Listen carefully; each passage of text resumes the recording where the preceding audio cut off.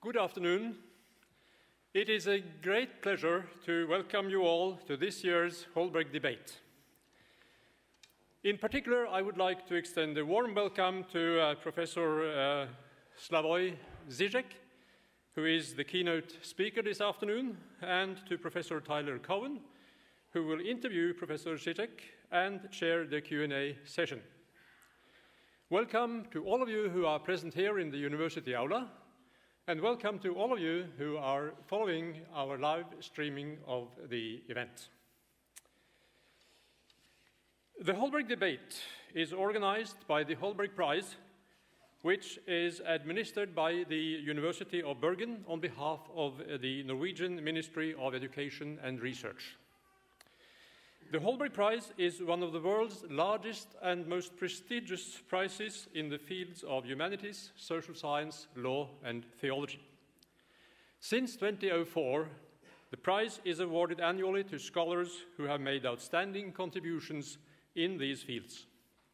More generally, the purpose of the Holberg Prize is to raise the status of the fields of the prize and to increase society's awareness of the importance of research in these fields. The Holberg debate intends to follow up this purpose by focusing on academic and public discussion of issues that are both challenging for society and important in research.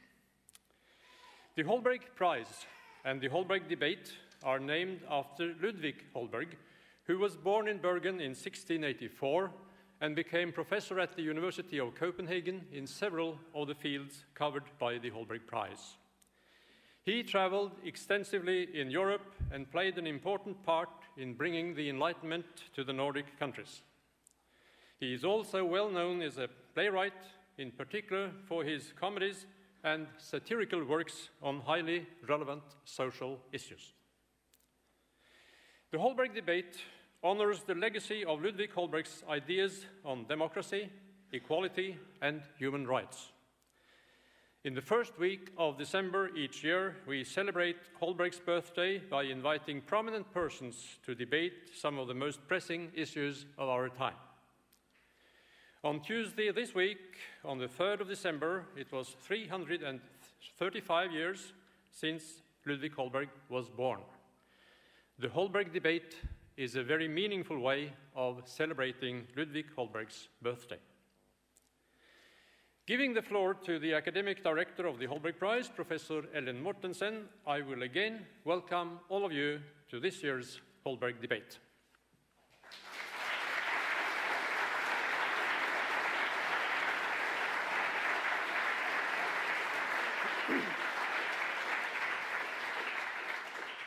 Good afternoon. Welcome to all of you, whether you made it to the aula today or you are following the event via live streaming. The overwhelming interest in this year's Holberg debate is due to the fact that two of the most exciting academic intellectuals of our time, Slavoj Žižek and Tyler Cowen, have accepted the invitation to come to Bergen this December afternoon. As a new decade is approaching, we are faced with high levels of uncertainty.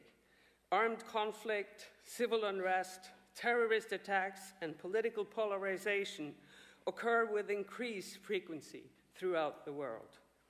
3 decades after the end of the Cold War, the question of whether capitalism is able to cope with the current challenges remains highly contested. Today, we hope to be able to delve into this question while also touching on other aspects of Zizek's work. The program today is as follows. First, our keynote speaker, Slavoj Žižek, will deliver his talk for approximately 25 minutes. Immediately following his speech, Tyler Cowen will join him on stage to conduct an interview with Zizek for about 50 minutes. After the interview, there will be a Q&A session led by Professor Cowen, in which there will be some pre-recorded video questions for Zizek. We will also open up for questions from the audience and via Twitter, should we receive any tweets during the event. Now, without further ado, let me introduce the main speaker. Slavoj Žižek is a Slovenian philosopher and cultural critic.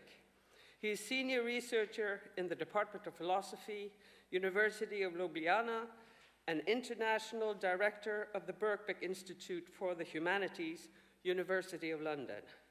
He also holds a position as Global Distinguished Professor of German at New York University. Slavoj Žižek has written more than 50 books on topics ranging from political theory, cultural studies, psychoanalysis, film criticism, opera criticism, Hegelianism, and theology. Ever since his first book, The Sublime Object of Ideology, appeared in English in 1989, Žižek has reinvigorated Marxist thought through his rereadings of, among others, Marx and Lenin. Furthermore, he has provided new perspectives on modern as well as ancient aesthetic works, often by intersecting innovative links to Hegel and Lacan. With books such as Tarrying with the Negative, The Ticklish Subject, In Defense of Lost Causes, The Fragile Absolute, The Universal Exception, The Parallax View, Violence, Less Than Nothing, Absolute Recoil, Like a Thief in Broad Daylight, and most recently, Sex and the Failure of the Absolute, Žižek has earned the position as one of the leading philosophers and intellectuals of our times. He frequently engages in public debate, offering lucid and unorthodox analysis of current issues and phenomena. He is also participating in a number of film projects. The title of his talk today is Why I'm Still a Communist. I ask Slavoj Žižek to please enter the podium. Thank you very much. Thank you.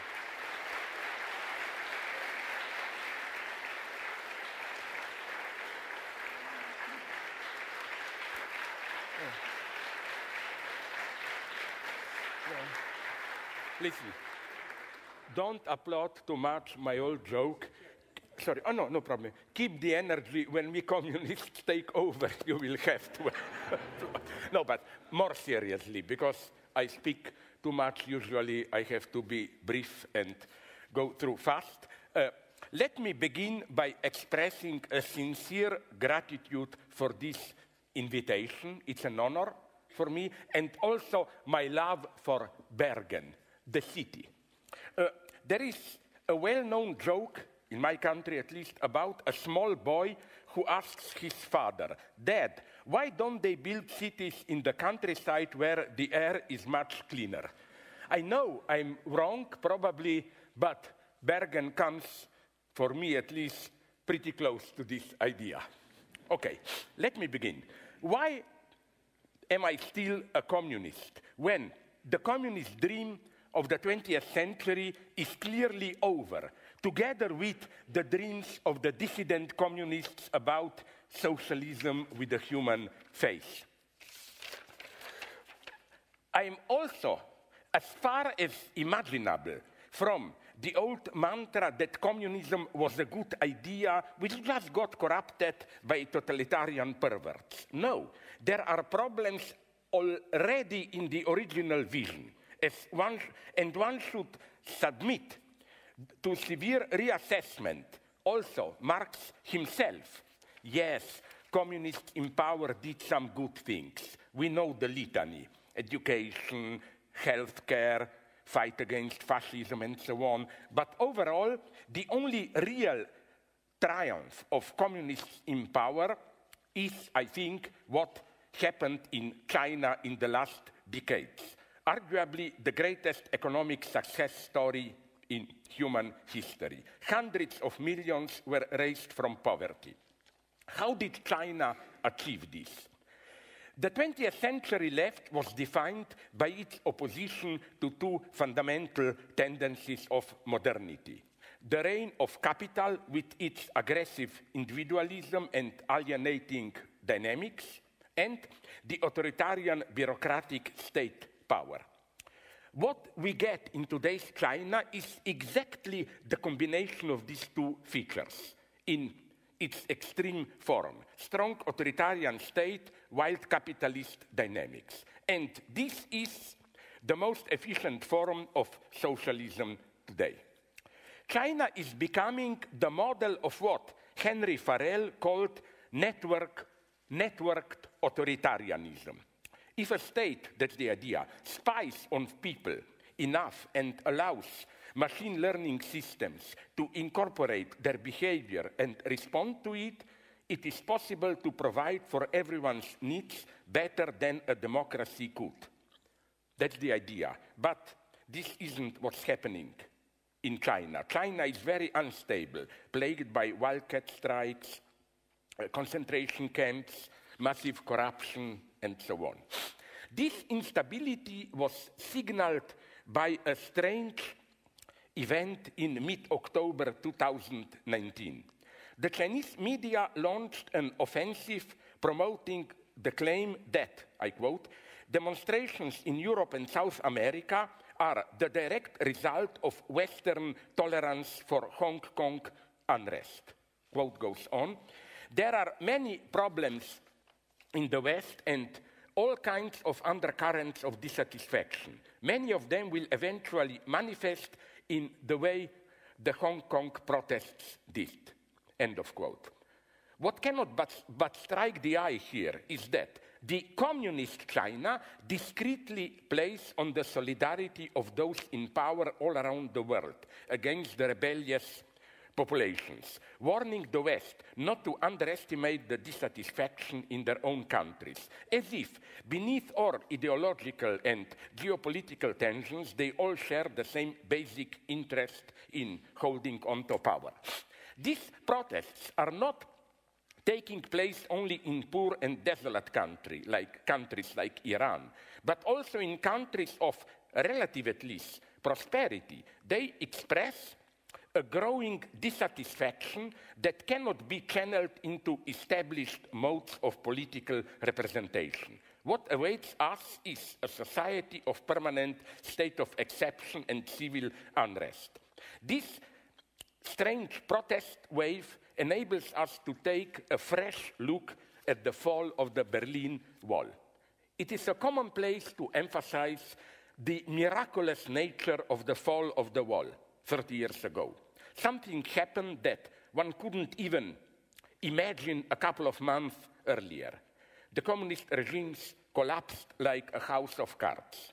However, one should add that an even greater miracle happened only a couple of years later, the return of ex-communists to power through free elections.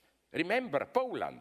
Wałęsa was totally marginalized and much less popular than General Jaruzelski, who crushed solidarity with a military coup d'etat. Now, 2 decades later, today, came the third surprise. Poland is now in the grip of rightist populists who reject both communism and liberal democracy. So what goes on? What the large majority of those who protested against the communist regimes had in mind, I claim, was not simply capitalism. They wanted social security, solidarity, a rough kind of justice, freedom to live their own life outside the oppressive state control, honesty, sincerity. They wanted to be liberated from the primitive ideological indoctrination and the prevailing cynical hypocrisy. In short, the vague ideals that led the protesters were to a large extent taken from socialist ideology itself. And as we learned from Freud, what is repressed returns in a distorted form. In our case, what was repressed from the dissident imaginary returned in the guise of rightist populism. In his interpretation of the fall of East European communism, Jürgen Habermas proved to be the ultimate left Fukuyamaist. I'm referring, of course, to Fukuyama. Silently accepting that the existing liberal democratic order is the best possible. This is why he welcomed precisely what many leftists saw as the big deficiency of the anti-communist protests in Eastern Europe. The fact that they were not motivated by a new vision of some post-communist future. As Habermas put it, the Central and Eastern European revolutions were just what he called rectifying or catch-up, nachholende revolutions. Their aim was to enable Central and Eastern European societies to gain what the Western Europeans already possessed. In short, to rejoin the West European normality. However, the Yellow Vests and other similar protests are definitely not catch-up movements. The populist disappointment at liberal democracy is the proof that 1990 was not just a catch-up revolution. It aimed at more than liberal capitalist normality. Freud spoke about Unbehagen in der Kultur, the discontent, unease in culture. Today, 30 years after the fall of the wall, the ongoing new wave of protests bears witness to a kind of Unbehagen in liberal capitalism. And the key question is, who will articulate this discontent? Will it be left to nationalist populists to exploit it? Therein resides the big task for the left. I will now refer to a movie that I hope you saw, although I don't like it. In the final scene of V for Vendetta, thousands of unarmed Londoners wearing Guy Fawkes masks march towards Parliament. The military allows the crowd to pass, and the people take over. Okay, a nice ecstatic moment. But, sorry for the plastic expression, I am ready to sell my mother into slavery in order to see V for Vendetta Part 2. What I asked this at the end of the film Triumph, people won over, what would have happened the day after the victory of the people? How would they reorganize daily life? I was never fascinated by hundreds of thousands assembling on a large square in Athens or Istanbul and so on. What interests me is the morning after, when the ecstatic passion is over. How will ordinary people experience the change? Thomas Piketty tries to address this issue in his second book, Capital and Ideology. He proposes a radicalized social democracy, not to nationalize all wealth like the Soviet-style communism, but to maintain capitalism and redistribute assets.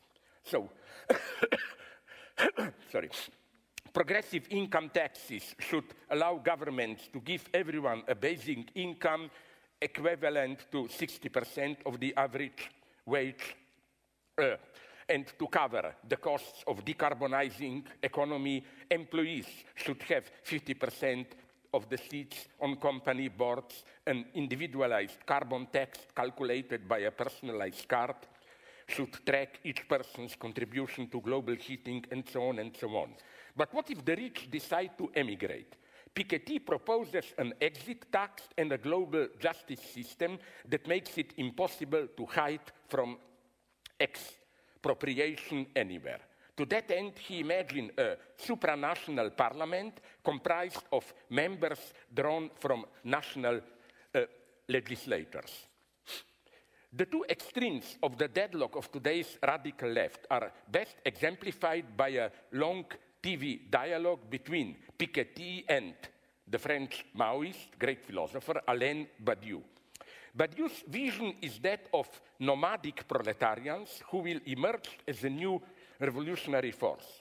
Piketty's proposal is no less utopian, although it presents itself as pragmatic, looking for a solution within the frame of capitalism and democratic procedures. His utopia is that it can be done within this frame. You know, I agree with Piketty. I'm just saying, in order to do what he wants, there already, a radical social change already has to happen, and he doesn't talk about this.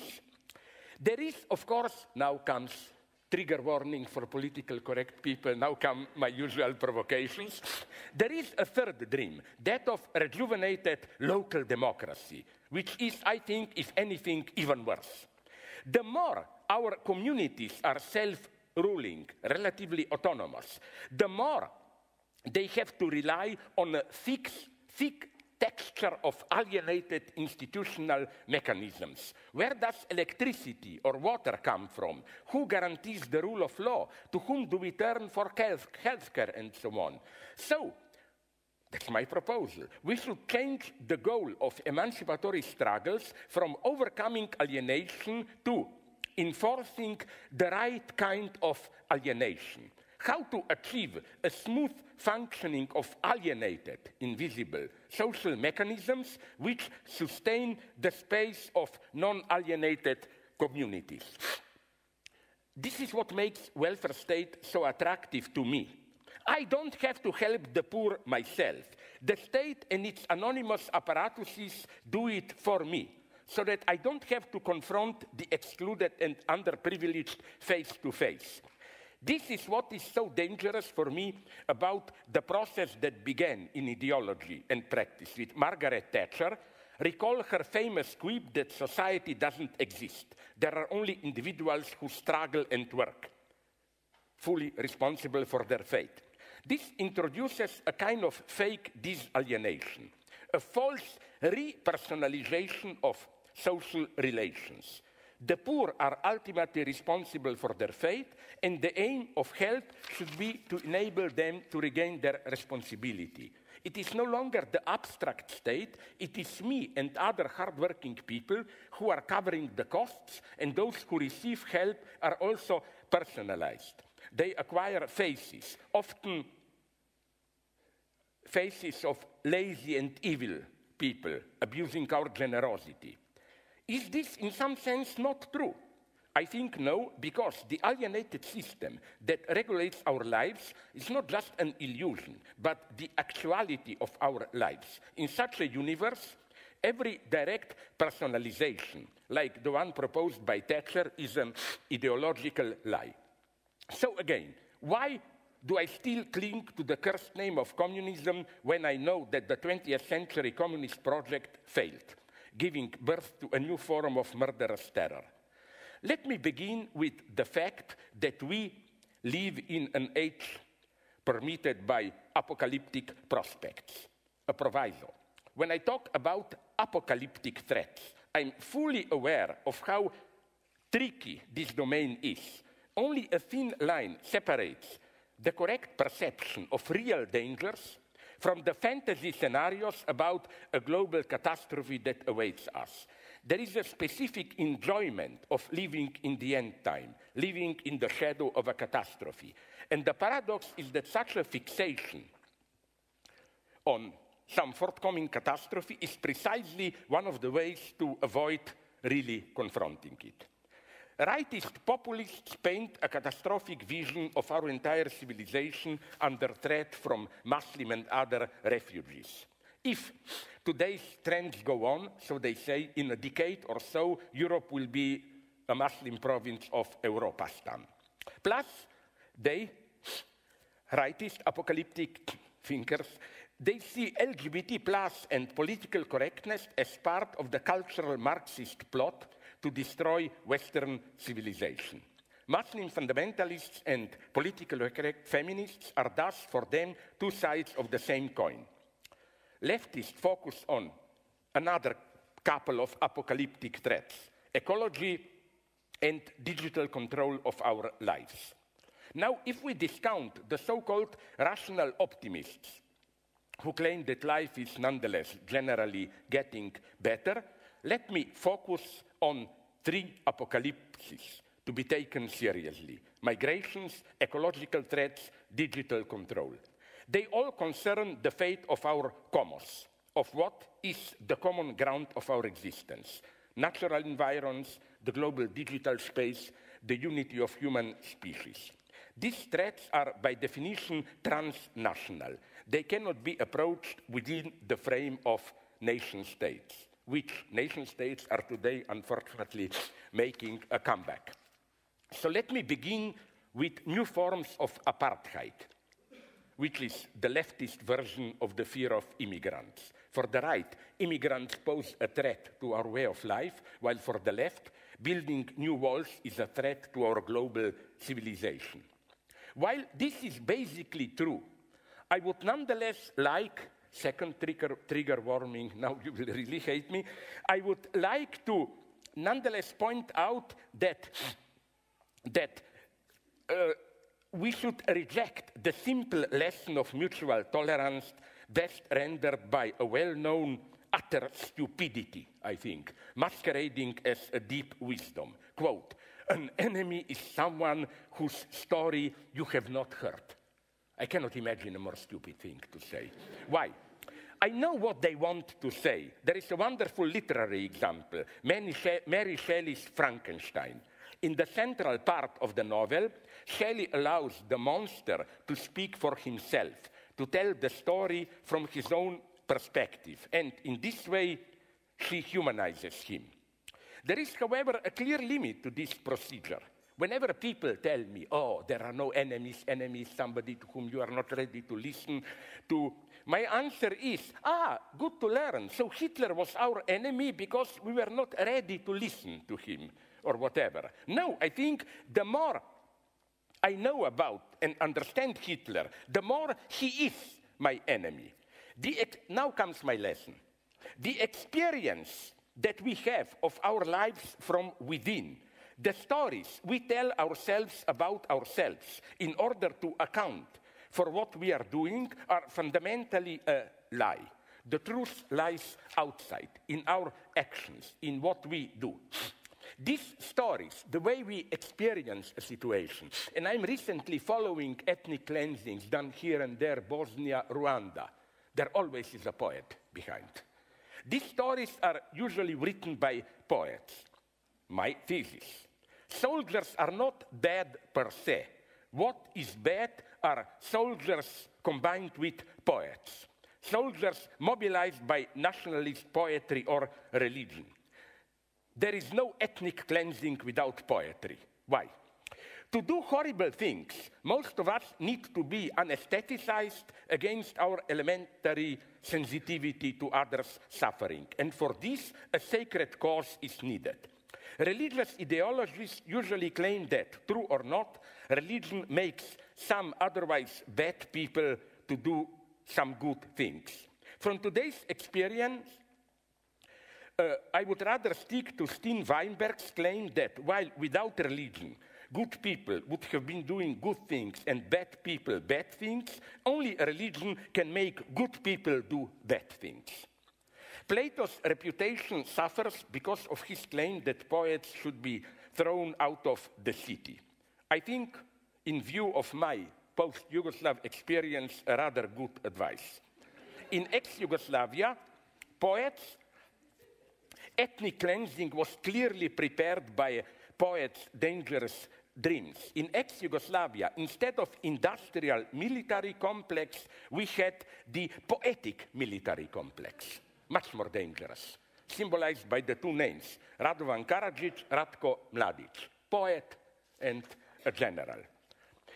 In a recent TV debate on German TV, Gregor Gysi, a key figure of Linke, the left party, gave, I think, a good answer to an anti-immigrant who aggressively insisted that he feels no responsibility for the poverty and horrors in the third world countries. Instead of spending money to help them, we should only be responsible for the welfare of our own citizens. The gist of Gysi's answer was, if we don't get responsible for the third world poor and act accordingly, they will come here to us, which is precisely what the anti-immigrant was ferociously opposed to. Cynical as this reply may appear, it is, I think, much more appropriate than abstract humanitarianism. The humanitarian approach appeals to our generosity and guilt. We should open our hearts to them, also because the ultimate cause of their suffering is European racism and colonialism. And this appeal is often combined by a strange economic reasoning. Europe needs immigrants in order to continue to expand economically. Our birth rates are falling. We are losing our vitality. It is strange to hear leftists evoke the typical rightist motive of vitality.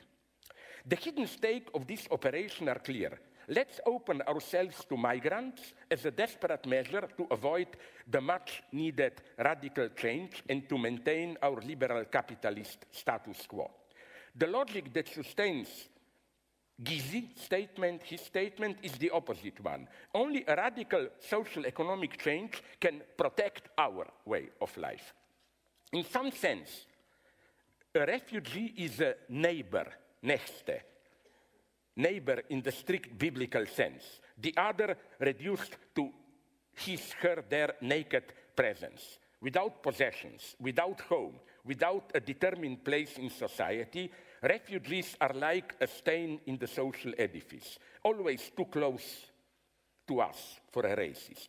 Since they lack a stable place in our society, they stand for universality of being human. How we relate to refugees indicates how we relate to humanity as such.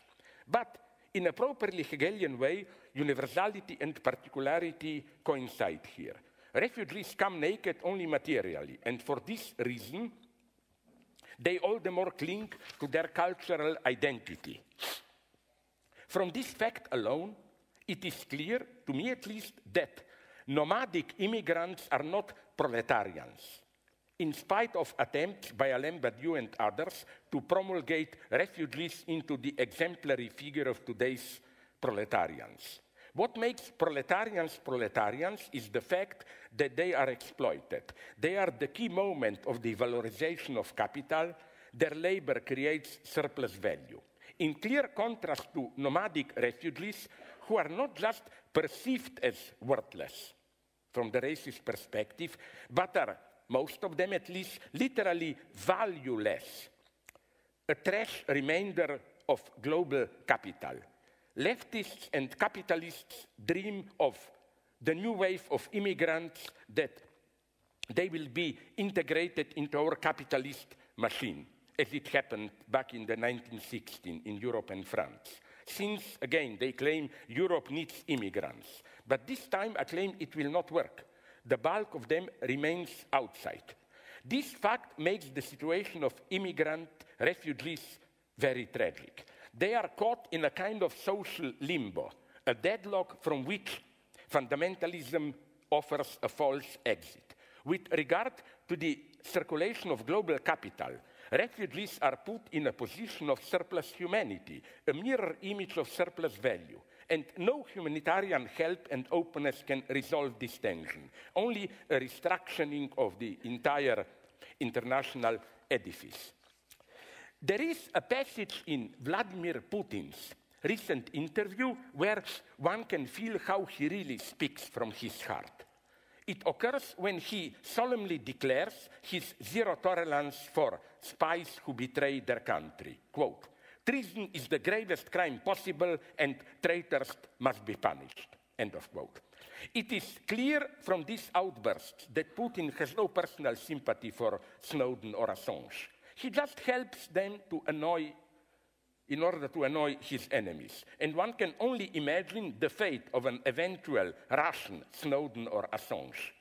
One can only wonder at some Western leftists who continue to claim that, in spite of his socially conservative stance, Putin poses an obstacle to the American world domination and should be for this reason viewed with sympathy. There are circumstances, I claim, when treason, the betrayal of one's own nation state, is the greatest act of ethical fidelity. Today, such treason is personified by names like Assange, Manning, Snowden. Why? The entire ethics of a state, of a nation state, culminates in the highest act of heroism, the readiness to sacrifice one's life for one's nation state. Which means that the wild barbarian relations between states serve as the foundation of the ethical life within a state. In today's North Korea, with its ruthless pursuit of nuclear weapons and rockets? Is this not the ultimate example of the logic of unconditional national state sovereignty? The moment we fully accept the fact that we live on a spaceship Earth, the task that urgently imposes itself is that of civilizing civilizations themselves. And this brings us to the second apocalyptic threat, the commons of external nature, threatened by pollution and exploitation. I'm well aware how uncertain analysis and projections are in this domain. It will be certain what is going on only when it will be too late. What I nonetheless see as certain is that there is a prospect of a catastrophe here.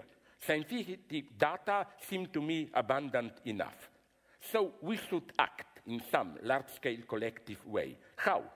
Ideology is today, I think, one of the major ecology is today one of the major ideological battlefields, with a whole series of strategies to obfuscate the true dimension of the threat. First, simple ignorance. Donald Trump. It's a marginal phenomenon. Life goes on. Don't worry. Second, science and technology can save us. Don't worry. Scientists will come with solutions.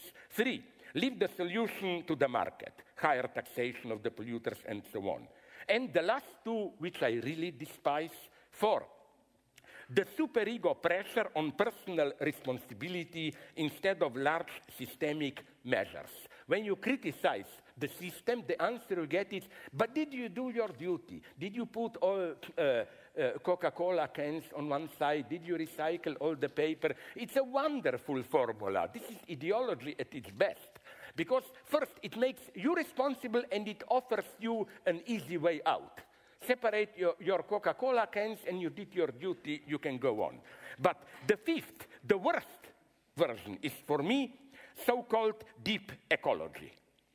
The idea that we should renounce traditional life, the arrogant life, we should renounce human hubris and become again respectful children of our mother nature.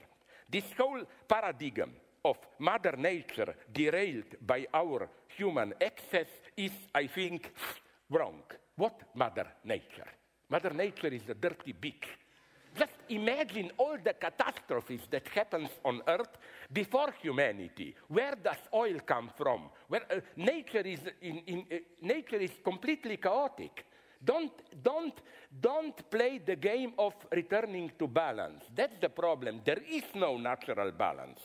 What all the talk about how we humanity pose a threat to the life on the Earth really amounts to is our worry about our own fate. What if we cause the end of human life on Earth? Earth itself is indifferent to it. Earth already went through many similar distractions. When we worry about environment, let's be at least honest, we worry about our own environment. We want our own good and safe life. Ideology is at its worst here. Why do we buy organic food? I don't know how it is with you, but all my friends admit to me the same point. Do you really believe that the half-rotten and expensive organic apples are really healthier? The point is, it's ideology. You feel good. You see, I bought them, although they are half-rotten, and it's pure ideology, because in this way I did something for humanity and Mother Earth. That's ideology in our everyday life. So how to act? Now I go even further. We are in a deep mess. There is no simple democratic solution here. People talk as if politicians and corrupted scientists are covering up the truth. Okay, but what should we do? There are many desperate proposals. For example, SRM, solar radiation management, the continuous massive dispersals of aerosols into our atmosphere to absorb sunlight and thus cool the planet. However, SRM is extremely risky. We don't know what it can trigger, maybe some unpredictable effects. So I think the first step to be serious is to admit that there is no simple, clear way out. It's a very sad, confused, complex situation. The least we can do is set the priorities straight and admit the absurdity of our geopolitical war games, when the very planet for which wars are fought is under threat. That's where we should begin. This brings me to the third threat, the commons of internal nature. When the threat posed by the digitalization of our lives is debated in our media, the focus is usually on the new phase of capitalism called by Shoshana Zuboff surveillance capitalism. Quote, knowledge, authority, and power rest with surveillance capital, for which we are merely human natural resources. We are the native peoples now whose claims to self-determination have vanished from the maps of our own experience. End of quote. So we, the watched, are not just material. We are also exploited, involved in an unequal exchange, which is why the term behavioral surplus is justified here. When we are surfing, buying, watching TV, and so on, we get what we want, but we give more. We lay ourselves bare. We make the details of our lives and its habits transparent to the digital big other. The paradox is that we experience this unequal exchange, the activity which effectively enslaves us, as our highest exercise of freedom. What is more free than freely surfing on the web? Just by exerting this freedom of ours, we generate the surplus appropriated by the digital big other which collects data. However, and don't be afraid, I am coming to an end, important as this surveillance capitalism is, I think it's not yet the true game changer. I see a much greater potential for new forms of domination in the prospect of direct brain-machine interface. All kinds of secret agencies are working intensely on it. What we learn is just the public face of it, the often sensational news about it in our public media, like, you know, a totally crippled man now with his mind alone can make objects move and so on and so on. Yeah, but what about billions invested by military machinery into direct mind control and so on and so on? Where do I see a threat here? Again, a threat in this idea that our mind processes can directly interact without communication media like language and so on with the machine. The distance between our inner life, the flow of our thoughts, and external reality is the basis of our self-perception as free beings. We are free in our thoughts, precisely because I am aware that what I think stays with me. I can play with my thoughts, I can make thought experiments, engage in dreaming, and so on, with no direct consequences in reality. This is now potentially under threat. And just don't tell me, oh, it will take centuries till we do it. At an elementary level, it's already happening. Was it reported in your media that I read somewhere 2-3 weeks ago that in China, I don't like to focus on China because we like to report things about China to paint them as these eccentric totalitarians, but we are doing the same things in maybe gentler way. In order, for example, in some elementary school classes in China, pupils already have to wear some kind of a frame of their head which controls the activity of their brain so that the teacher can see on a screen if they are listening to his talk or just dozing off and so on. That's just the beginning. I mean, the potentials are absolutely incredible here. And so then, how are we to fight all this? Now comes my final pessimism. I don't have a simple, clear answer. All I know is that neither, although they should be used, yes, I am for market regulation, welfare state, and so on, but neither market nor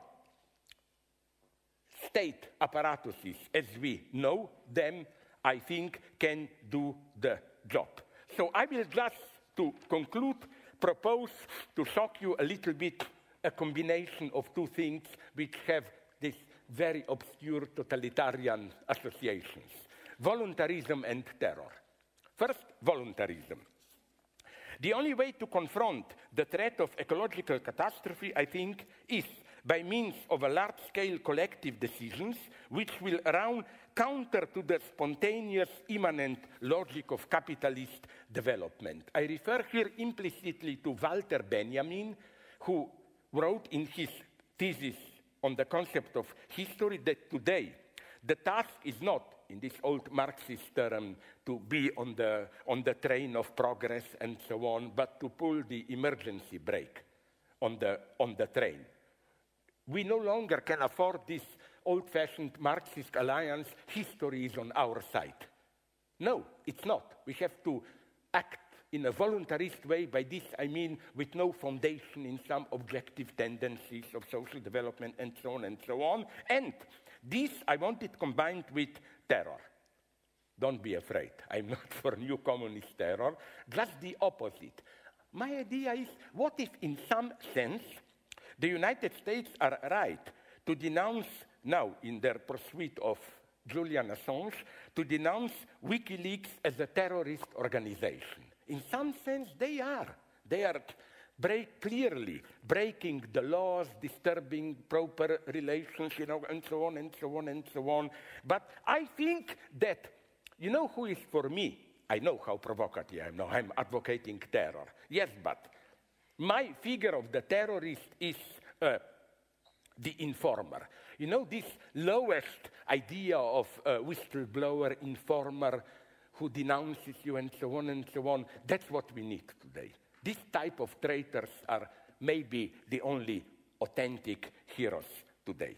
Now, you are quite right to ask me, but is this not a crazy utopia? Will people be mobilized in this sense?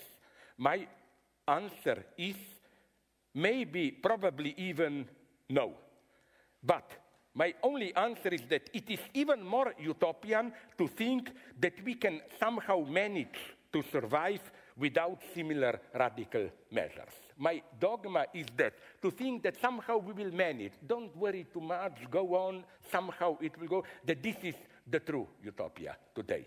You know, it's no longer ecological threat, digital control, and so on. It's no longer something happening in third world countries. It's just slowly progressive. Look what happens now in Australia, in India, and so on and so on.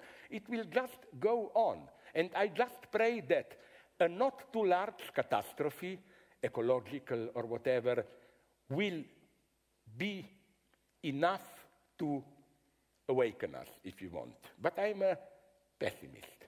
I'm a pessimist, and that's good, because to conclude with a personal thought, I think that today, to be in a good mood, you have to be a pessimist. Why? Because a pessimist doesn't expect a lot. But from time to time, nice things happen. And that's beautiful, you know, like, oh my God, it's not all so bad. If you are today an optimist, it's the way to suicide. You are all the time. So just to finish, if you allow me half a minute, even less improvisation. I'm very traditional, even conservative at this level. I hate this obsession with good life, happiness, and so on and so on. No, happiness is for pimps, whatever. I hate it. I want traumas, I want shock, and so on. The saddest thing for me, okay, at my old age, it doesn't matter, is what's happening for example, with sexuality today. Did you notice how today passionate love to one person is considered almost something dangerous, outdated? The ideological message that we get from society today is, be plastic, reconstruct yourself, try everything, make experiments, and so on and so on. No, I think, what do I mean when I say I'm for a catastrophe? Imagine yourself not being in love. It's usually a very happy life if you have a job and so on. you have your job, afternoon you go to drink beer with friends, maybe a one-night stand here and there. Life goes on. Then all of a sudden, you passionately fall in love. The same role can be also played by engaged in writing, scientific discovery, whatever. Admit it, your life is ruined. You worry all the time, the peaceful times are over.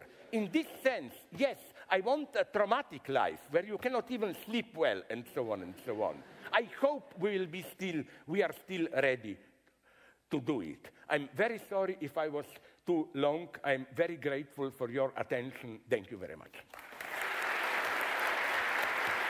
I'm sorry.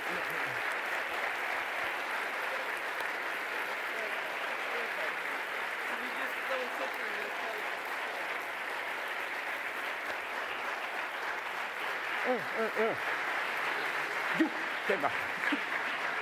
Thank you so much. Thank you so much, Slavoj. I now call upon Professor Tyler Cowen to enter the stage to conduct the interview with Slavoj Žižek. It's a pleasure for me to welcome Tyler Cowen back to Bergen, where he was a symposium speaker during the celebration of Holberg Prize laureate Cass Sunstein in June 2018. Tyler Cowen is Holberg L. Harris Professor of Economics at George Mason University and Director of the Mercatus Center.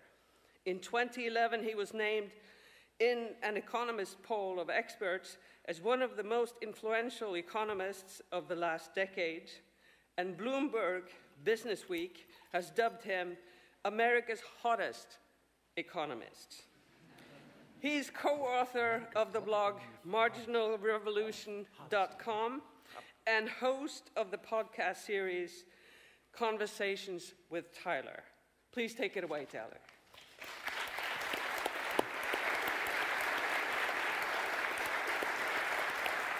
Before you begin, one thing, let me express my admiration for him. I'm a strange communist, like Marx, who said that one can learn more from a conservative like Balzac than from all progressives about economy. I think that our only true partners, the true leftists today, are modest, intelligent, honest skeptics, conservatives. This morning he provided the best, I'm grateful for it, the best definition of myself. He told me that he considers me a moderate conservative communist. My gratitude to you. Thank you. I would like to pursue this theme. Thank you for your remarks. The assigned topic was why I am still a communist. I think, in fact, what you argued was why I am no longer a communist, and you can be thought of as favoring a kind of social democracy with more effort directed at climate change. But before we get to psychoanalyzing you, let me start with a simple factual question. So you cite China as the biggest success story of communism. But is it so successful? It has right now the per capita income pretty much exactly equal to Mexico, not so impressive. Yeah. If you look at capitalist Taiwan, it has the per capita income of France, single-payer health insurance, gay marriage. It's a complete liberal democracy. Life there is very nice. Furthermore, the last 30 years, the air in Taiwan has become much cleaner, and the air in China has become much sturdier. So why isn't China the failure, Taiwan the success? And yes, it's a vote for capitalism, not communism. Yeah, you're already asking me a question. Okay. Yes, it's a real question. No, okay. No. First, but if you compare what China 50 years ago, the difference is still absolutely shocking. Look at Shanghai, Beijing today, and so on. Second point, forget about per capita, compare prices and so on, and you will see that today's China, the standard of living of middle classes, at least in the developed part, numbers at this level don't tell a lot, but at one point I agree with you that this, in the long term, this, whatever we call it, Chinese authoritarian capitalism or whatever we call it, will not work, I think. And China has put over 1 million people in concentration camps. Their labor force is already shrinking, rate of growth is falling. So you are, in fact, a moderate right, pro-Taiwan communist. Yes? No, but, okay, no, can I briefly answer you very Yes. honestly? I see all your points. I agree with them, but my point is this one, nonetheless, and now I want to ask you, if I may, Absolutely. a question. Yes. Okay, I know we exaggerate, and I'm well aware of, I emphasized it, do you remember, how easy it is to fall into this fascination by catastrophic prospect. Do you remember? No, you are not old enough. I am, some of you must. Around 30, 40 years ago, most of Europe, especially Germany, I remember very well. no, was obsessed by Waldsterben, Yes, dying I of lived in forest. Germany And then. I remember the cover of Spiegel, they demonstrated exactly with statistics that 40, 50 years after that time, today, Europe will be without forests. I'm sad to tell you, but according to some statistics, today there are more forests in the world than at any point in last 100 years. So I'm over-aware of this fascination of catastrophe. But nonetheless, I think, and you can deny it, I will not, when we communists take over, you will go to Gulag, but for different reasons. You know. Where will you go? You know why I'm glad to talk with him? That, you know, in today's politically correct climate, in typical Western academic institution, you cannot talk like that, you know. No, but seriously. But I nonetheless see these threats, and I could go on indefinitely, like digital control and so on. Things are serious there, the extent to which we are manipulated already and so on. Ecology, immigration, and did you notice I'm not a simple humanitarian there. I just don't share this simple optimism, open on hearts and what? All the poor will move to Europe and whatever. So how, very simple question, I will try to cut myself short. How these three domains that I outlined, I think at least in the long term, they need a more radical, something will have to happen. Probably you don't agree. Do you see them as serious threats? Are you still a Fukuyamaist in the sense of we just make a system function a little bit better? I'm skeptical there. The threats you mention, I all see as serious. But ecology, keep in mind, the communist nations were the worst polluters, and still are. Yes. Surveillance, the worst culprits. China, right? Not a fully communist nation. But nonetheless, surveillance is worst in China. No, If you're worried about genetic engineering and the reshaping of mankind, biggest offender is likely to be China. no, I even know, it may surprise you, the exact data. I was shown by a friend in suburb of Shanghai, already clinics.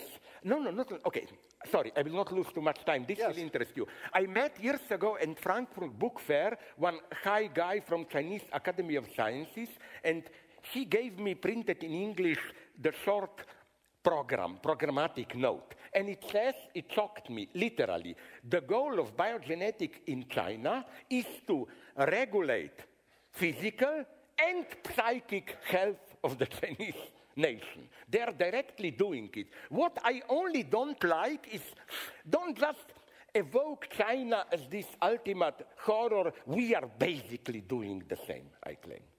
Let me now get to my theory of you. Now, there's an old interview I read with you, and I found this passage quite striking. Quote, and sympathetic, I should add. The movies I watch are often old Stalinist movies. The songs that I listen to are old communist songs. ... I fully admit it, but it is also my pleasure. Now, also, you're from Slovenia, you're from the Balkans. That part of the world has not developed ideally. There are far-right parties in many places. There's been war. The Balkans are still a disappointment. So there's a negative outlook on the world you're from, and I view your attachment to the communist label as a kind of nostalgia, like the old Stalinist songs, which you don't actually think are better than Beethoven, but it's some like the old East German women who love their Spreewald pickles, the old cars, the Trabis. And the communist label for you, it's like your Spreewald pickles, the Gorky. It's like the Trabi. And why not just cast it aside and live free? Why be so tied to your own nostalgia? That's my question. Okay, my counter question is then, that obviously what I read today around are nonetheless, I'm more of a pessimist. You see, we are coming back to this basic dilemma. But you need this nostalgia, right? Why not free yourself by jettisoning the nostalgia and take the next step? No, If I were your therapist, this is what I would be asking you to do. Okay, let's go on. I don't want to lose your time, but what really fascinates me in Stalinism is how, if you look at it closely, how fascinated Stalinism was by American. For example, do you know that that's why I like Soviet cinemas, that the absolute model of Soviet cinema was Hollywood. They had desperate plans in the 30s to build on Crimea, crime, their own version of Hollywood, how they imitated Hollywood, and so on and so on. I claim that, you know, even explicitly, when Stalin was asked around 1930, his definition of a Bolshevik, he said, the one which combines Russian dedication to a sacred cause with American pragmatism, efficiency, and so on and so on. But, you know, behind this, what you call nostalgia is, for me, nonetheless, it's much more traumatic, if you want it. I am the first to admit, and that's my, maybe we share the opinion here, that's my criticism of, one of the criticisms of Frankfurt School. As I always repeat, look at Habermas. At his work, he began publishing in early 50s. Read all his work, and I don't think you will ever guess from his published text that there is something like communism in East Germany. Frankfurt School, in a strange way, almost totally. I know there is Marcuse's book, Soviet Marxism, but it's very specific. And you know what makes it so strange? The central thesis of late Frankfurt School is dialectic of enlightenment. Horrors of 20th century, fascism, Stalinism, are not simply regressions to some dark past. They are deployment of a certain totalitarian, whatever we call them, potentials in the project of modernity itself. Okay, but isn't Stalinism a much more traumatic example of this than fascism? With fascism, things are relatively simple, I think. It's a model of conservative revolution and so on and so on. But Bolshevism, which tried to do a radical emancipation and it turned into a traumatic nightmare. I think even today we don't have a good theory of Stalinism. That's what bothers me, not any return to it. I will give you, as a proof that it's not in this sense nostalgia, I will give you another example. I have such a memory. I always tell my friends jokes about life in the army. I served in the mid-70s in Yugoslav army.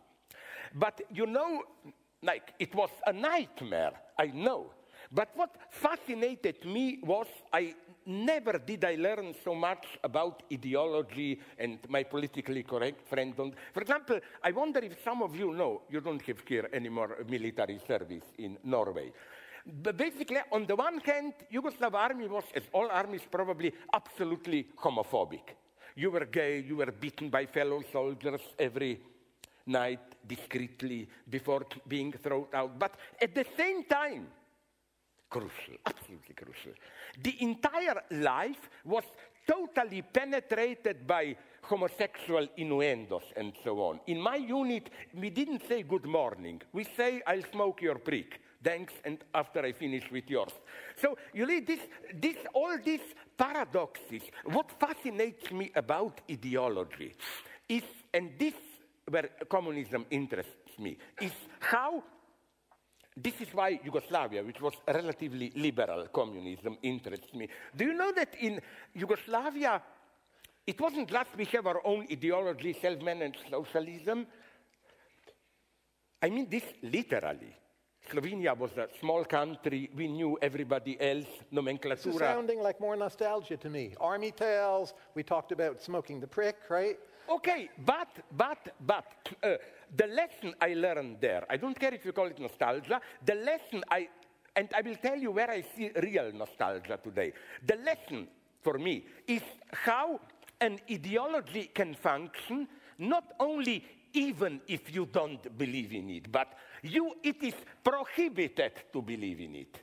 This was the beautiful paradox of ex-Yugoslavia. I had two friends who worked in the Central Committee of the Slovene Party. They lost their job, you know why? Because they were stupid and took the ruling ideology too seriously. But you know who are, for me, change the topic, but along the same line, the true nostalgics today. That's why I don't like the novel. This will again hurt some of you. Margaret Atwood, Handmaid's Tale. This is for me true nostalgia. It's what Frederick Jameson called nostalgia for the present. It paints this horrible near future. It doesn't raise the crucial question. But she's still too fascinated by our permissive societies and so on and so on. You know, sorry, these are side issues. If I visit your debate with Jordan Peterson, it's on YouTube, I felt you won that debate. And it's striking to me the discussion between 1 hour, 10 minutes, and 1 hour, 18 minutes. And in that part of the discussion, you say that you calling yourself a communist is a bit of a provocation. But now I'd like to draw a comparison. Take the writer who just won the Nobel Prize in Literature, Peter Handke, right? Sometimes called an Austrian, but he's ethnic Slovene. He has sympathized with the Serbian atrocities. Yeah. And you are hard on him, correctly so. You don't give him the space of that being a provocation. He is so close to your world that you apply a more absolutist moral standard, and you want him to jettison his Serbian nostalgia, and I am submitting that but I have no nostalgia. For what do I have nostalgia? The attachment to the label communist. You can do everything you want without that word, without the concept, without having to apologize let's go step by step, Handke. You know the old joke, what's the difference between a communist and a Nazi? Tenure, right? You mean university tenure? Yes, it's a joke, but the point is, you don't need communism. You are much smarter than communism. Let's go step by step. First, Handke. My criticism of him was very specific. And correct. Even before he got involved into what he got involved to, I didn't like the game he played. For example, I remember his text from 30 years ago, 40, before war, where he said, in Austria, everything is commodified. You go to a store, every brand of milk has a name. You cross the border to poor Slovenia, it just says milk, with no brand name and so on. And what I hate is, we should agree even here, I call, through borrowing the term of my friend, another Austrian philosopher, Robert Fowler, interpassive authenticity. You want to keep your, good life in the West, but you like to be authentic through others.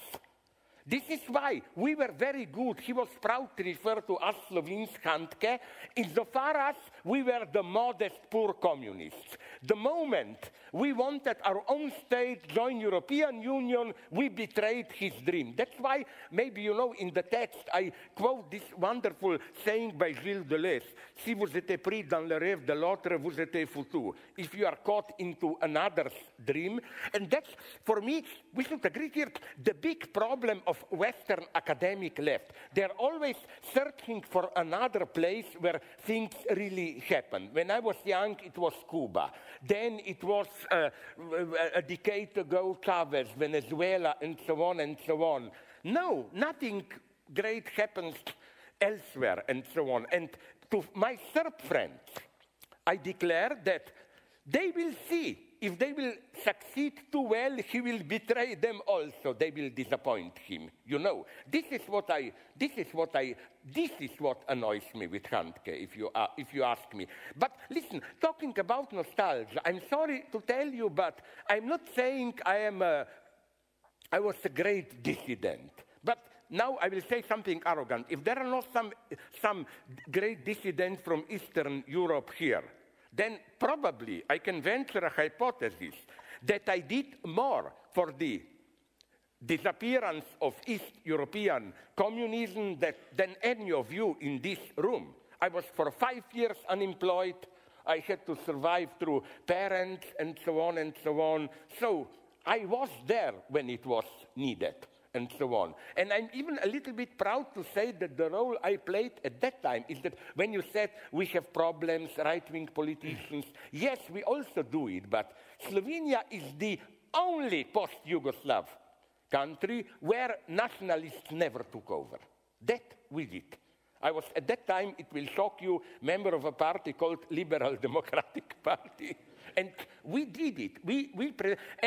But you know what, for me, again, I return to that. I appreciate what you've but done please for your ask country, me that but I question. feel my How case will is we deal becoming with stronger. ecology? You really think that with market, a little bit of that, it can be dealt? No, we need much more than that. We need more. We don't know what to do. I call that more communism. You know why? People, idiots, tell me, not you. Why don't you call it socialism? Everybody is a socialist today. Bill Gates says he's a socialist and so on. It's meaningless. Socialism basically means today you care for society. Hitler cared for society. I don't care. You know, I just want to signal that, as you nicely said now, something a little bit more radical will be needed. That's all I'm saying. Sometimes, I love your books. I've read more than half of them, which Crazy, is a lot. madman. Your Gulag sentence is redoubled now. But one thing I crave is to one day just see you writing about a question like the electric tram in Bergen. Should it go through a tunnel or not? And you would not be allowed to mention Fukuyama. You couldn't use the C word, capitalism or communism. And just analyze that question. Or look at a municipal bus system in Denmark somewhere. And those, to me, are in some ways more real questions. We have a misunderstanding, because I will tell you why not this. This may surprise you, the answer. Yes. First, you know, this was the point, you know, when in my short speech, when I said I despise, for me, the model of catastrophe today is, my friends, they cried, Tahrir Square, Syntagma. We were there, 1 million people. We were all crying, wonderful. I say F off. What interests me, I hope we agree here, is what happens 2 months later. Sure. Well, I'm all for these pragmatic, concrete problems. I'm not waiting for a big revolution. I just am, now this may surprise you for somebody who may sound so bombastic and pretentious like me. You know, strange as it will sound, but I don't know everything. You know, like, I'm immediately thinking in literal terms what to do, so many factors. I don't know enough. I like these totally empirical, totally concrete empirical problems. I like paradoxes. For example, would you agree, very briefly, maybe you found this in one of my books, I'm not quoting this as an argument for anti-capitalism. I don't know that. But there are some group experiments which fascinate me, which proves that you cannot reduce some forms of solidarity to money. A Jewish friend from Israel told me this. They had a kindergarten there, and this story is apocryphal. People have tried to follow up on the kindergarten in Israel story. It's probably not true. Really? Yes. Are we talking about one when they made pay even yes, less? we're not sure this is true. I've looked into Really? this. It's possibly true. It cannot be confirmed. But I accept the point. Yes, Sometimes when the everything point has is a that price, I believe it people lose surprisingly. solidarity. When I talk about communism and so on, my God, I've written texts on it, and now I go on into it. For me, communism is just, as I emphasize, and the name of a problem is not a solution. Now I will say something that will shock you. I'm well aware, some of my communist friends admitted that even if we imagine something similar to communism, the mega problem will be envy and so on. And this is, who is one of the great guys, my God, the one who conducted Chile according to leftist mythology, not Pinochet, the economist, free market, who advised Pinochet according... Holberg. No, the big guy, sorry? I think... He only visited once or twice. No, that was not my point, but one of those guys, when reproached with the fact that but capitalism is unjust, you work harshly, you fail, your neighbor was there, he said, but that's why capitalism works. Because he said, your pride survives intact. Let's say we are two guys. We live in a just society. And if there is no lack and injustice, this means if you are richer than me, I have to admit that I'm more stupid than you. But capitalist injustice, it's a very elegant argument. Communism is easy in a way. You always have an excuse, right? Yeah. The system screwed That's me over, why, and you're always now right. I will ask you, this is my big argument against happiness. Do you agree, if you are now like my Stasi observer, you have your list of... Yes. You remember when I argue about happiness against, Yes. I take as an example, and I was there, I talk with people. Husak's Czechoslovakia in the 70s. Material needs were basically satisfied. Nobody was doing that. And as you said, you always had an excuse. There was too much rain or drought. Communists screwed it up. Then, very important, you had a nearby country, West Germany, which was the ideal other, but it was not too far away and so on. That's why I'm against happiness. Happiness means no responsibility, relatively comfortable life, you know. Because already after Khrushchev, basically, with Brezhnev, you must know this, communists in power made a pact with population. They admitted we will never reach the West, but the message was, you leave us political power, we leave you your private niche where you can enjoy your life and so on and so on. I think that Khrushchev was paradoxically, don't you agree, the last guy who somehow paradoxically, he was sincere in that, you must know it, United Nations speech where the last epoch where the ruling nomenclatura half still believed in communism. After that, it's a totally different logic of emancipation. Some of the communists in power, I love this in Yugoslavia, even referred to Marcuse Frankfurt School. They said, but in the West, you have commodification, alienation. Here, you can take it easy, it's more poor, and so on and so on. Sorry, I talk too much. Let me praise you some more. No, all your books I've read, one of my favorite things in the books is how much humor you have.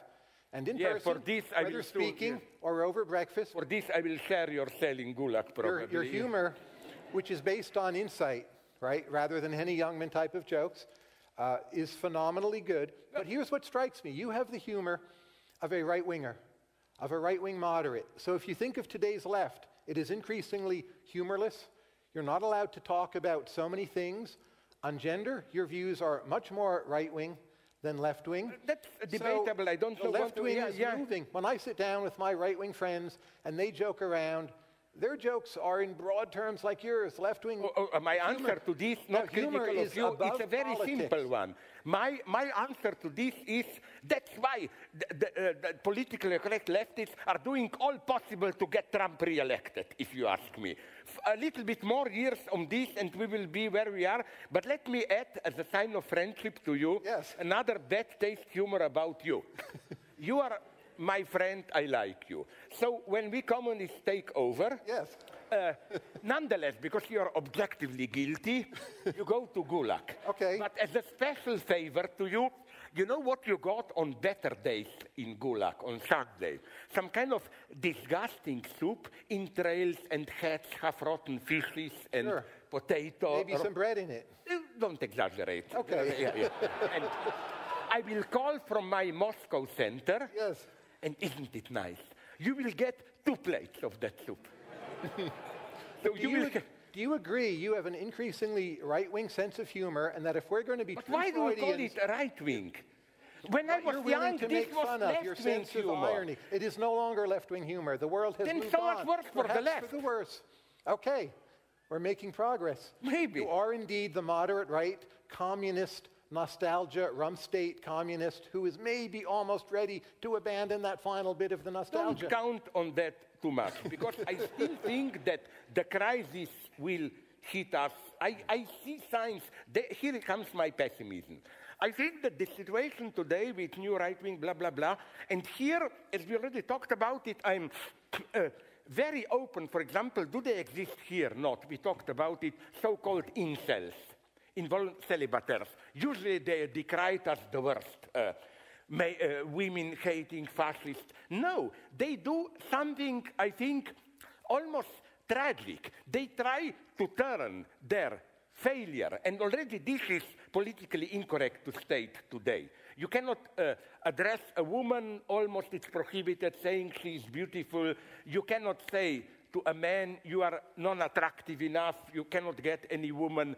But that's their experience. And I admire how, without any immanent violence, they turn this into a wonderful performance, especially clown cells and so on. It's a wonderful way to survive a pretty terrifying predicament. And I don't buy that they are automatically neo-fascist and so on. Concerning feminism, and my reproach to Me Too is not they are too radical and so on, but it's an upper middle class fake.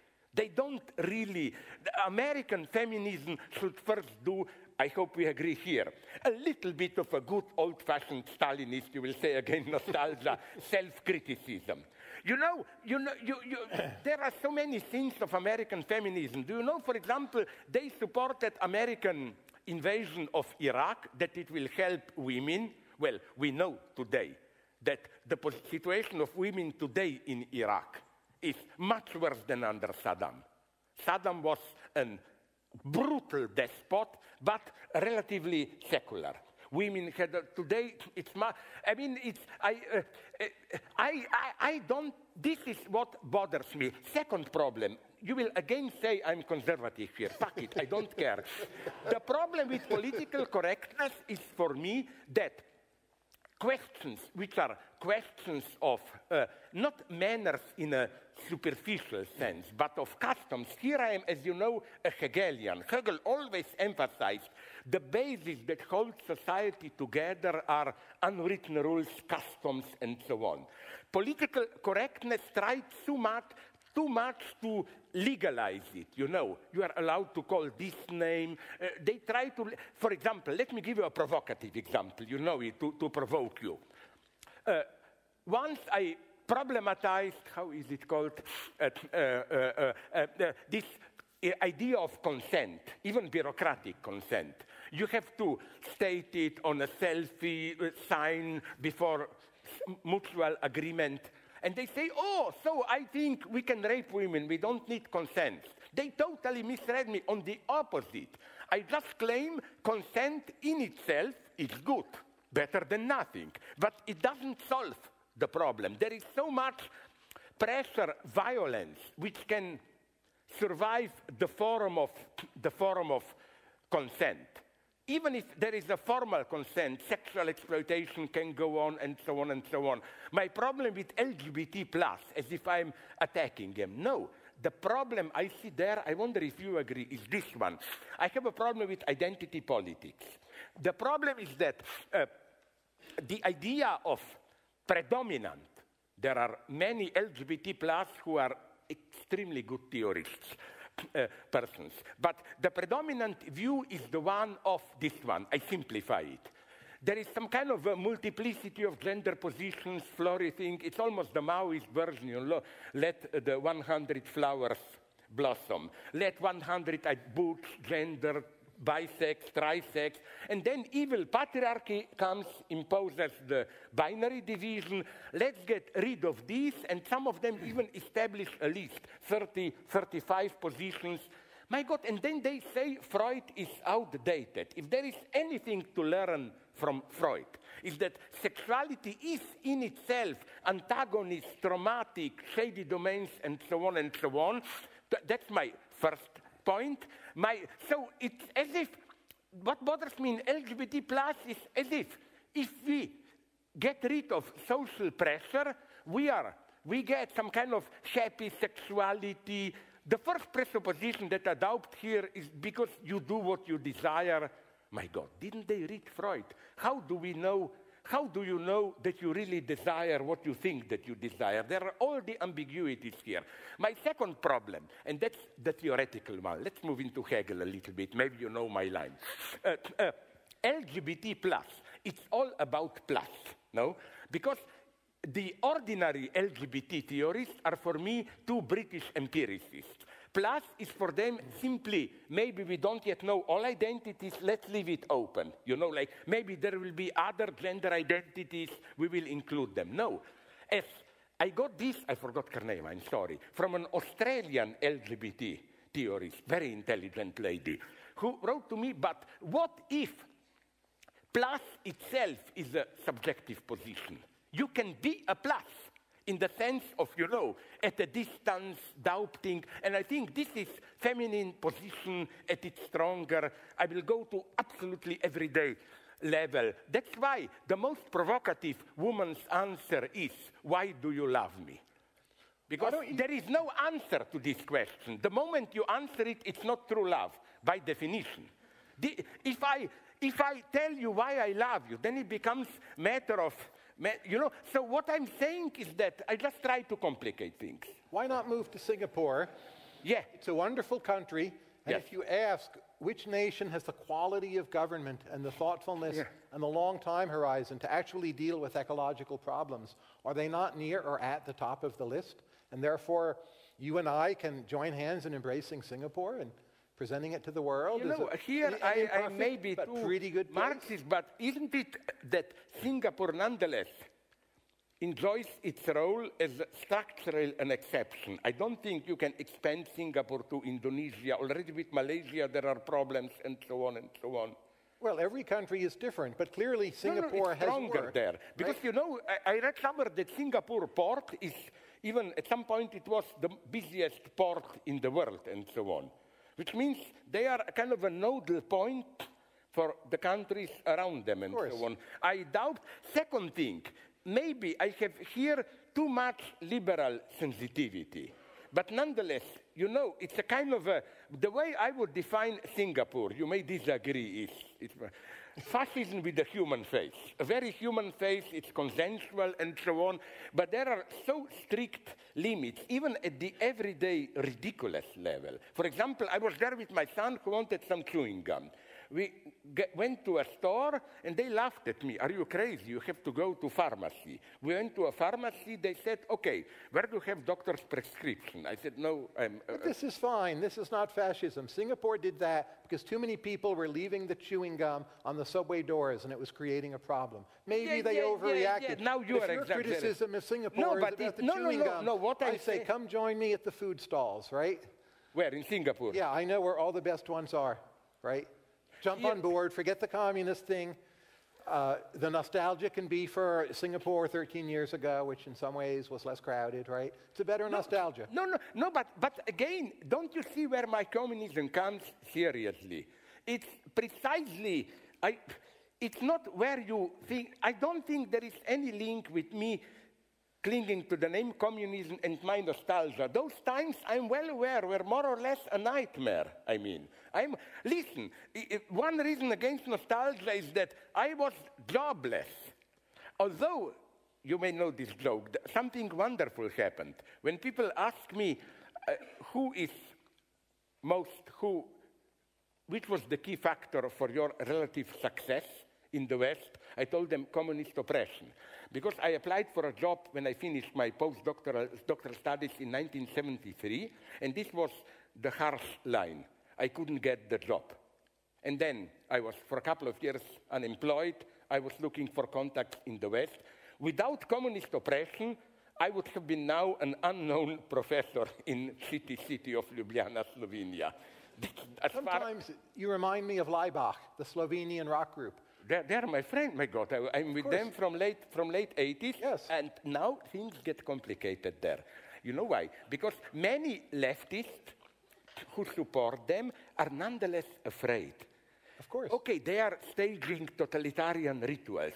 What if some people will take it seriously and so on? And once they were asked, are you a fascist? And one of them said, I am a fascist like Hitler was a painter. What answer is that? I don't know. But why can't they just say, I'm not a fascist? And then you could say, I'm not a communist. And you and Laibach, and we could all meet in the food stalls of Singapore. Taiwan, have a nice time, right? Work on better batteries so solar power can really save us. We could have the government subsidize, better battery technology. I know it's not all we need to do, but...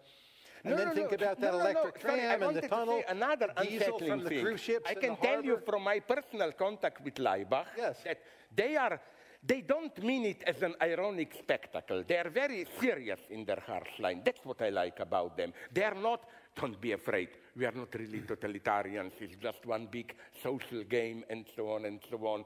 But at a certain point, I didn't want to join them because they wanted me, you probably know, 2 years ago when they went to North Korea.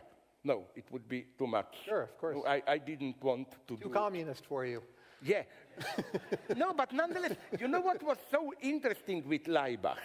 Here you have the complexity of ideological process that all this fear, will they be manipulated by radical right and so on, they never were. Whenever they are popular, it's never the right. I know what the right-wingers, at least in Europe, are listening. It's not the German version of Laibach. There was some influence. Do you know Rammstein, the group? Links, they are left. And it's a beautiful, the right thing to do for the left to appropriate this horrible totalitarian-sounding stuff and so on and so on. The right-wingers that I know, they think beautiful romantic songs, apolitical usually, and so on and so on. But still, you know where I get your point, of course. I still, when you said no, something more will be needed. F you, what more? Tell me. You say, no, it's not, I know ecology and so on, digital control. Have you any idea what? What more will be needed? What do you think? That ecological party will be elected? I hope so, maybe. That's why in Bergen, it's 20% electric cars. Now, I don't know what Bergen did to get that, but many parts of the world could learn from whatever has been done here. And we're at 20, let's work for 60, right? Yeah, but on the other hand, my only, not criticism of Norway, is that you have oil, gas, and so on, you know. You can, of course. I would like to learn from Norway, but I would like even more if you give me your natural resources. You know? To earn from the oil and then divest from fossil fuels. Although I have one argument for you here. The good thing about Singapore is that they have no natural resources, no? Well, they do a lot of refining there, so... Refining, yes. But no... not that I'm aware of.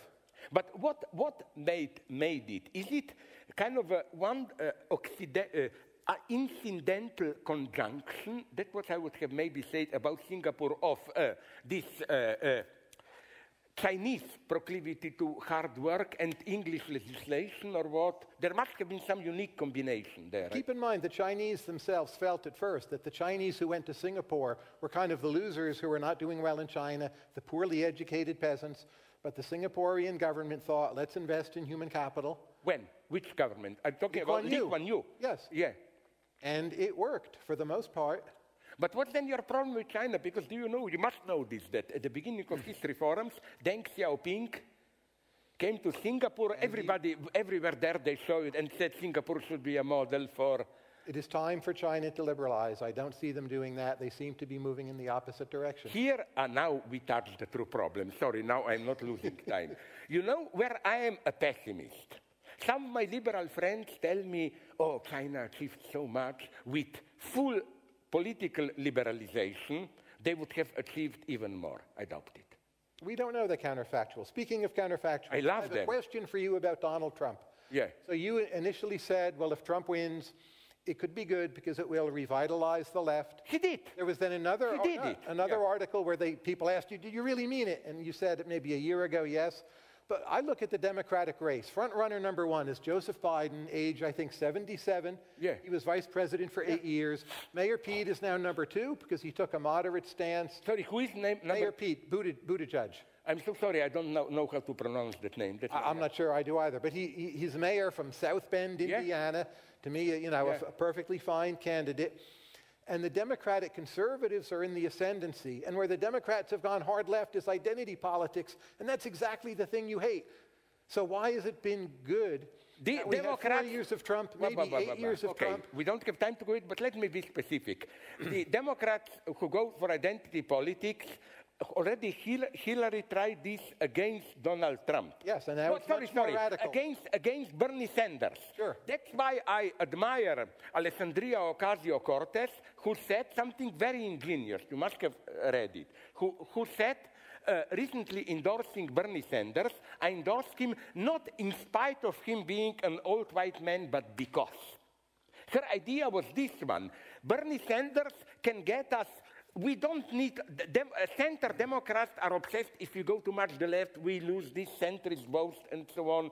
Trump did exactly the opposite. I think the target of the Democratic Party should be those impoverished, white, half-unemployed workers who otherwise would have voted for Trump, not those middle of the road and so on and so on. Trump is a genius here, how he broke all the rules and so on. Because do you remember how often in his campaign, when he said something, I know, preposterous, horrible, liberal press said, oh, Trump just shot himself, he's over and so on. No, it's not over. Trump proved that sometimes the only way to majority is through extremes. It's not always that center works. But I worry here there's a parallel, your views and pronouncements on Trump and on communism. So in the case of Trump, you think, well, I can say this. I have a vision that will work out a particular way. The Democratic left will be revitalized. But what we have gotten is the worst of the left, may lose, the identity politics. Revitalized. And the moderates are on the rise. And then there's a sense of, well, I can attach myself to communism. I have a particular theory that will work out some way. It will tell us we always need more when it comes to ecology. But that, to me, seems like the Trump prediction. We know from the work of Philip Tetlock, it's just very hard to predict the future. So why not stand up directly for just the right values? Like take Greta Thunberg, right? I don't agree with everything she says, but her core message is correct. She is unambiguous. She's to the point. Yeah. It's not ironic. There's not some complicated theory. She is the contemporary communist for me. Fully. You know why? No, but you know what? I know. You know what I like about her? Magnus Carlsen is a communist. But you know what I like about Greta Thunberg? First, you remember some media in Europe claimed, tried to blame her parents, you know. They are manipulating her. My answer was, I hope they do. I hope. Why shouldn't we, the left, also manipulate? But what I like is precisely, I didn't like her at the beginning. You remember when she played that innocent girl who is telling us that the emperor is naked. But did you notice how in the last year of man, she has this almost a little bit of diabolic, aggressive smile. I like the mean Greta Thunberg. I don't like the good, innocent girl. And I also referred to her as you know, for me, she is deeply feminine, but not the usual notion of femininity promoted by the media today. Holistic dialogue. No. She is quite dogmatic, insistent. That's what we need today. And I don't need anything more. Okay, we can debate the name, but I think that what she is doing is definitely communists today are for me Greta Thunberg, Assange, and so on. Incidentally, do you know the story? I must repeat it to you. I hope all of you don't know it. When I visited him 2 weeks ago in prison. It's wonderful. I couldn't believe it. I'm sorry if some of you know it. I was sitting close to him like this in open space at the table. A friend brought me a cup of coffee, plastic cover. I took the cover off and drank some coffee and put coffee back on the table. In 2 seconds, literally, a guard was there, very gentle, soft, no terror. I just said, please, sir, put the cover, plastic cover back on the coffee. I asked afterwards, I didn't want to cause problems there, why? They told me, you were sitting opposite Assange, an evil man. It was for my own good, they told me. They wanted to block the possibility that evil men like Assange will grab the boiling coffee and throw it into my face and so on. No, but I think, okay, these are my heroes You today. like alternate scenarios, right? No, there is no alternate here. I'd like Greta Thunberg exists. What's the alternate scenario where you write books which are not so much pastiche, not so much bringing together of disparate elements, but you become a kind of realistic, non-Hegelian preacher almost, like Greta Thunberg, return somewhat to your Catholic roots, embrace your right moderate side, retire in Singapore, and go gallivanting off with me to the food stalls where we share your sense of humor with my right-wing friends. What does that alternative scenario look like? It's Ecuador, it's too hot for me. If I retire, and I'm not lying to you now, 2-3 times I've written about it. I want to retire to the part of Norway which is not even Norway. I'm not kidding. I wrote about it. It's my ideal place. Longyearbyen, Svalbard Island. That's my ideal place. It's half empty, nothing there, and it's very good prospects for survival because you know the joke. It's prohibited to die there. Because... But last question. No, but quite alternate seriously. scenario where you evolve in this manner with your right-wing sense of humor. What does that look like? Why do you call what it has to right happen? wing? It's the humor of my youth, my God. Yes, thank you. What has to happen for that scenario to come about? I'm not saying it will happen, but what does that science fiction world look like? What would you have to see in the world? I will tell you, no, I'm not trying to make cheap propaganda for myself, but I did try to practice this, you know what? One of my books, which was not full failure, but close to a failure, my rewriting of Antigone. Did you read that one? No, I have not read that one. I loved that one. You know what I did? I took, it's precisely alternate scenario. I took, and you will not like the third version, I took Antigone. But you should like it because it's very pragmatic. I took first, it's pure alternate logic, like Kieślowski's film and that Lola runs and so on. First, I took the way the story you have in Sophocles, which incidentally is not the original story. The original Greek myth is totally different. Okay, you know what happens. I will not repeat them. Then, at the moment of her big conflict in the middle of the play with Creon, I play alternate reality. She wins. Creon says, okay, you are right, let's allow the burial. In my scenario, what happens is that as Creon suspected, there is again a revolt, again the traitor. The whole of Thebes, the city, is in ruin. And at the end of the second version, he walks desperate in the city and cries like that famous, hit line of Antigone. I was created for love, not for war, that, and the chorus answers her, fuck you, bitch, but that's what you created. Then comes the third version. Last word is for you, but you have 38 seconds, so use them wisely. Yeah. The third version that you will like, I hope, is while Creon and Antigone are fighting, the chorus steps over, said, you are both traitors, ruining the city, you should both be liquidated, and they establish a kind of Jacobin terror, and they're both liquidated. Nobody likes this. I don't. Slavoj, thank you very much. Thank you.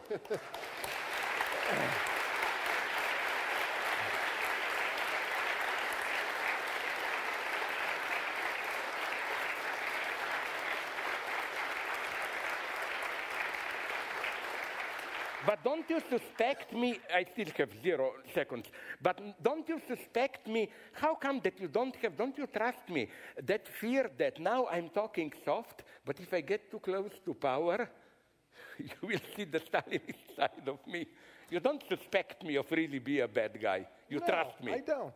I think your attachment and almost obsession with plenitude and being generative. Of ideas. Ideas. The sense in which you are generative, which is a personality feature and a temperament and neurological in you, that so overwhelms whatever oppressive tendencies you might have, that if you were appointed dictator of whatever, you would just go off and write more books, and you can't help it. And I admire this. I am in some ways similar. I will tell you a story, very brief one. Don't be afraid, no time. That's what I like. Even, I hope you will like this in Marx. My favorite passage in Marx is, maybe you know it, 1870, Paris Commune. There was a dream that maybe there will be a European revolution. And Marx wrote a letter to Engels.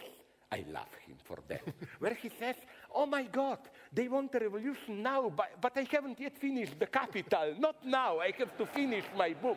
That's the true spirit that I love. Exactly, and that's why I trust you. Yeah. Now, we have a method for questions. There will be questions from the floor and questions from Twitter. Your questions from the floor are to be questions, not statements, not proclamations, not political platforms. We are here to hear this man, so I will cut you off if it is not a proper question. But before we get to that, we have 4 questions on video, at least one of which is too long, and I'm told they're friends, your friends, but you need more enemies, perhaps. Yeah, absolutely. First, we start with those questions. Let's get to those. But how will we? And then questions from the floor, or how? and the microphones will come around, and it will all be managed efficiently because this is Bergen, Norway. Questions from the video. First video, please. My line of questioning for Slavoj has to do with the Marxist critique of political economy. First, in relation to Marx's historical materialism, do you think there have been any major changes in the basic relations between economic infrastructure and more than economic superstructure in capitalism between the mid-19th century and today? Has the role or weight of the economy in shaping social history altered over this period?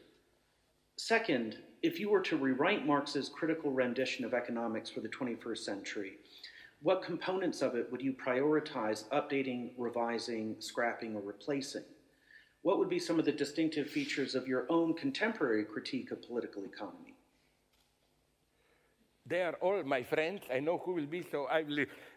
On the other hand, these are difficult theoretical questions. We need another 2 hours. I would just say that, yes, I agree with, I cannot go into it now, with Adrian's point how the relationship between ideology, economic infrastructural change, and so on, But all I can do now is point out what he knows, and most of us know, that already in Marx, and that's one of the critical points that we need to read Marx, what I really admire in Marx, because it's not what you idiots, not you personally, but think, it's his theory of commodity fetishism. It's not simply we believe in fetishes, no, the Marxist theory is that we, bourgeois subjects, in our actual life, we are usually pragmatic Anglo-Saxon utilitarians.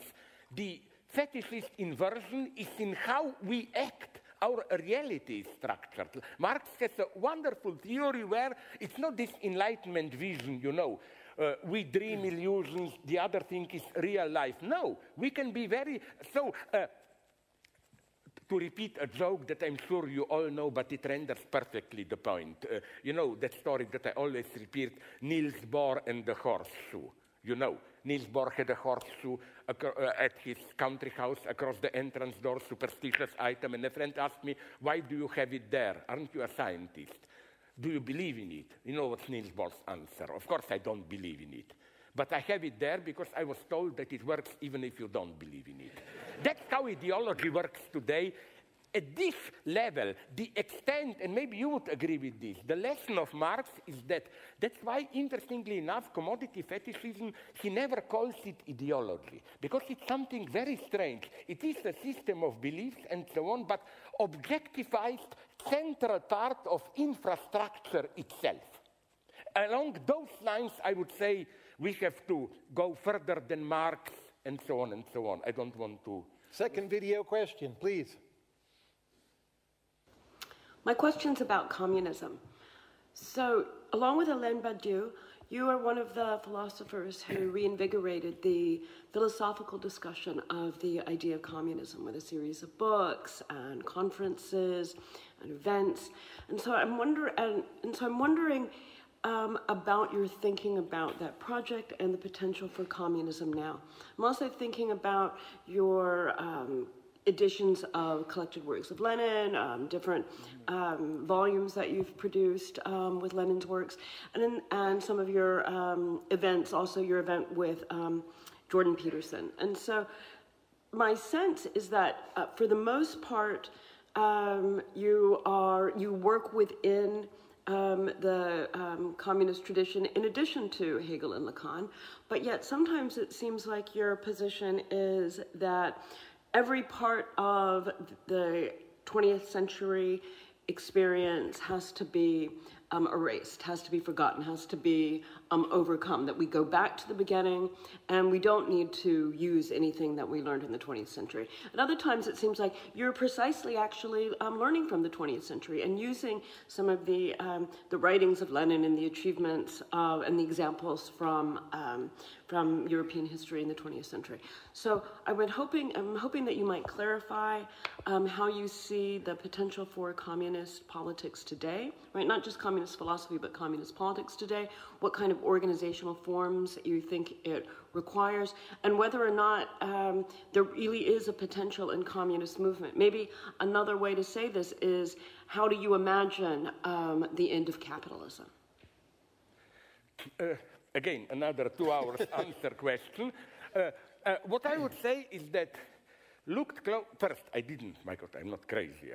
I didn't edit collected works of Lenin. I haven't read them, never.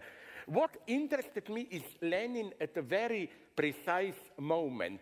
What fascinates me in Lenin, and I said this in both of my introductions to some texts, that first, Lenin's time is over. I don't play the boring Trotskyite game of, this crazy dream. Oh, if only Lenin were to survive 2 years longer, he would have made a pact with Trotsky, Stalin would be sidestepped, and so on. No, the deadlock was there from the beginning. So, but what interests me in Lenin, and maybe that's what we need today, is this totally pragmatic, voluntarist spirit. Isn't it clear that in 1917 it was a total mess? Lenin often didn't know what to do. Some even liberal communists praise his state and revolution. But what he says there is something that he immediately abandoned then. What interests me is especially Lenin in 21-22, and this was the big failure of the October Revolution. They won the civil war. And then it would have been my moment, okay, now it's everyday life, invent new forms if you can. They failed. But Lenin was at least the one who, he said openly, our situation is totally desperate. We don't have any formula. He didn't have any trust in the future. He saw this total openness. That's what fascinates me, but I'm not preaching in any sense the return to it. So my idea, unfortunately, I'm here maybe a little bit more, let's call it pessimist. I really think, and incidentally, in this metaphor of returning to zero level, I quote Lenin, who wrote in 21-22 a wonderful text where he said, nothing worked.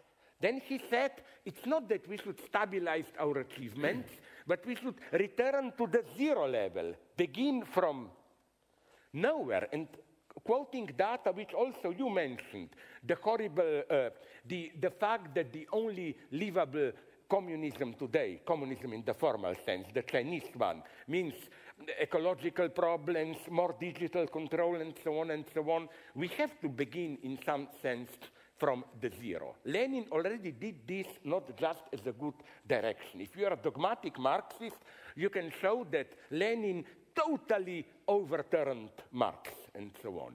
In this sense, Lenin was not the one of the fidelity to Marx. He pretended to be, but you know how religious revolutions also work.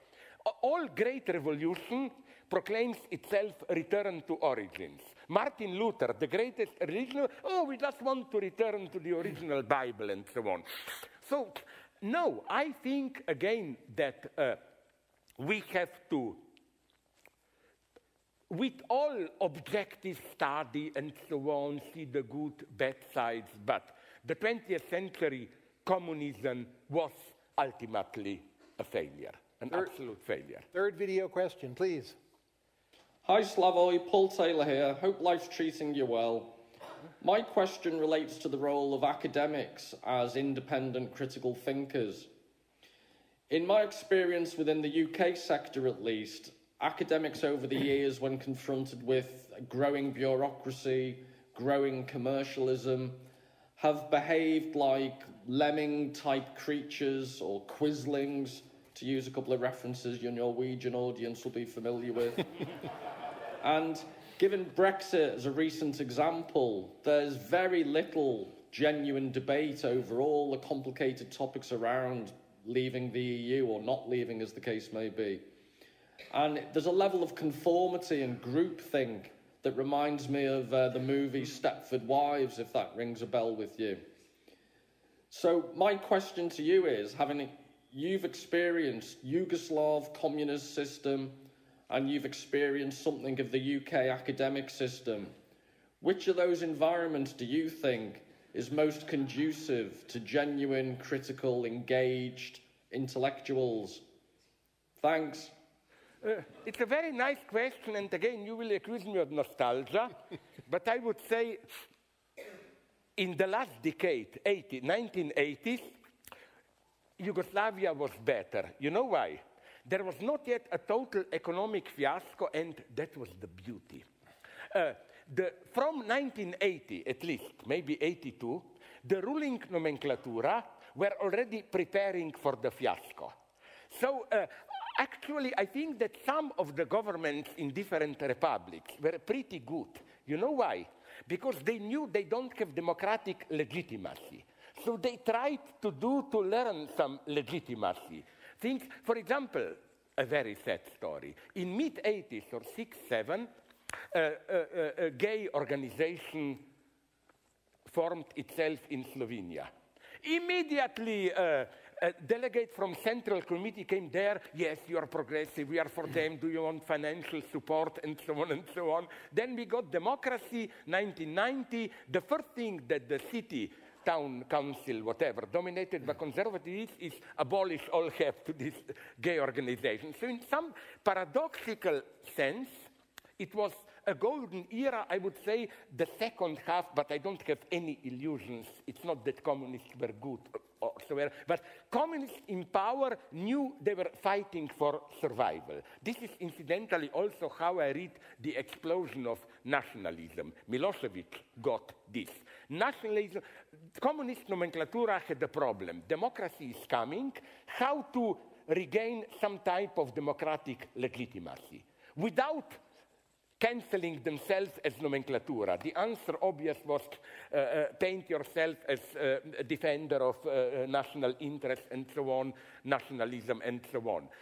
On the other hand, I must say, what makes me so depressive, and the United States are big enough, are not the worst, but especially UK, I don't know how it is here, it's this pragmatic turn of philosophy has to serve concrete social needs. Labour Party, more than Thatcher, began this in England. My friend philosophers are telling me, you got Labour representatives coming to university philosophy department and say, we will give you more money, but we will just match it if you get some money from private companies and so on and so on. But what I like about today's, I think, this is certainly not a traditional leftist idea, that what's good about academia is precisely that it's a space with no concrete attachment to any needs of society. You can go crazy, you can freely debate, and so on and so on. And this is more and more difficult today. Even in Germany, they are telling me. My good friend, conservative but bright, Peter Sloterdijk, he told me to get more money, you know what he likes to do? Business weekends.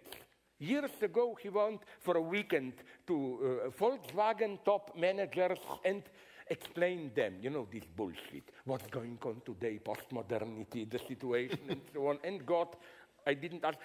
So what I'm saying is that this reminds me in an uncanny way to the worst years in ex-Yugoslavia, 70s of the communist oppression. This focus on also human sciences has to work for society, experts solve problems. No, we don't need that today. We need precisely academia, humanities in their useless character. Also in sciences, I think, if you look closely, isn't it that practically all big inventions, as far as I can judge, emerge even either in a totally contingent external way, usually some military contract, or as a private hobby and so on. So what I advise you if you are here at the university is, don't believe in this mantra of you are here, bourgeois spending money, hard-earned workers' money, and so on, be more useful. No, what's great about university is they are not useful in the immediate sense. That's what we should expect from you academics. All great things, again, to use the guy whom you mentioned this morning, Jon Elster. Yes. He had this wonderful term years ago of states which are necessary a byproduct. It just comes, you cannot plan it. Academia should be a place for this. Last video question, please. Hi, Slavoj from Australia. Send my greetings. You've often spoken critically of the Hölderlin paradigm, where the danger lies, there grows the saving power. The idea that disaster harbors the seeds of its own overcoming, the catastrophe provides both the negative index and even the opportunity for redemption. It's a model of historical catastrophe or crisis that's often associated with a kind of dialectical salvage along pseudo-Hegelian lines. I'm saying pseudo-Hegelian because you've done so much to argue that Hegel himself resists this kind of negative eschatology. But you've often suggested that Marx falls prey to this way of thinking.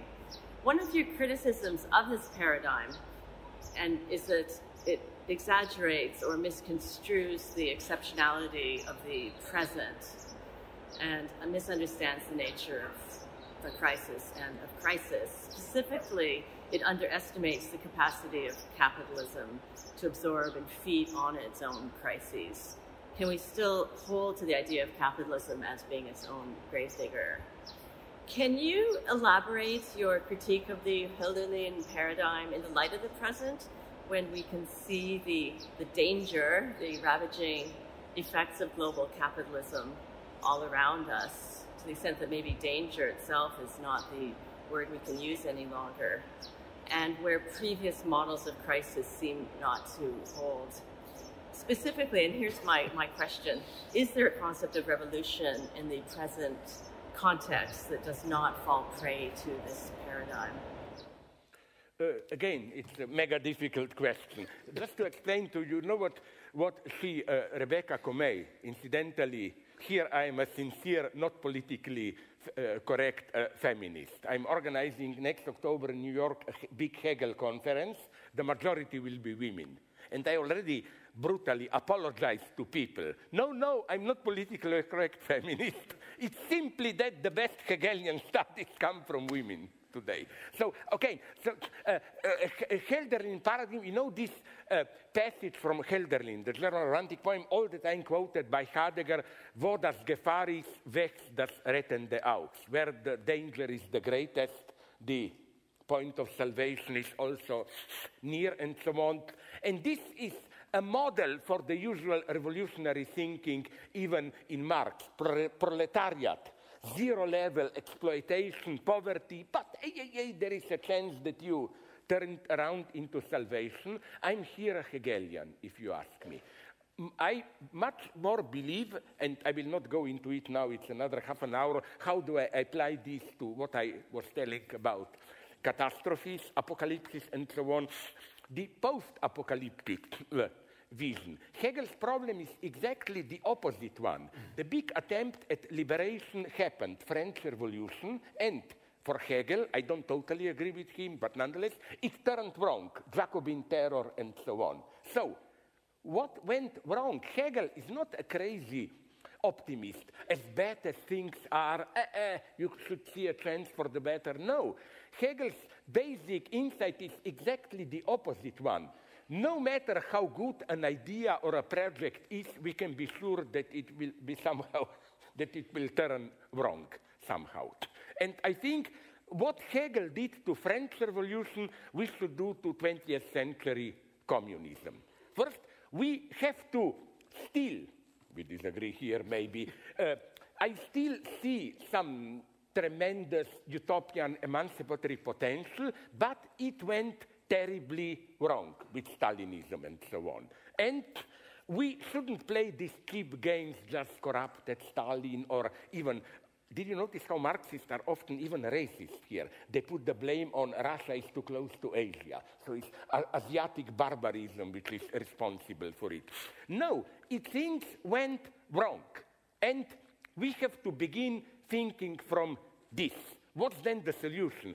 Simply return to more modest previous model of society. This is my vision today.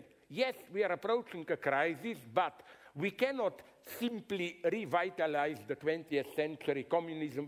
We should rethink it radically. I'm again a Hegelian pessimist here. Hegel is for me a thinker of deep distrust. Hegelian dogma is everything turns wrong, so only this whole delicate Hegelian theory of repetition, only the second time to do it again, you have to do it again. Maybe you have a chance the second time if you learn the lessons of the first time. And I think that's what we need today. This much more modest spirit. Don't wait for a big revolution. It already happened and it got screwed up. We now take questions from the floor. I will call on you, and please wait for the mic. This way you can be captured on YouTube. I love you. You are deeply a good Stalinist. No? I am. Yeah, Yes. yeah. Fuck democracy. You want order here. Yeah. In the front here, there's two people with hands up, and we'll do them in sequence. These two. Oh, no, right there, these two.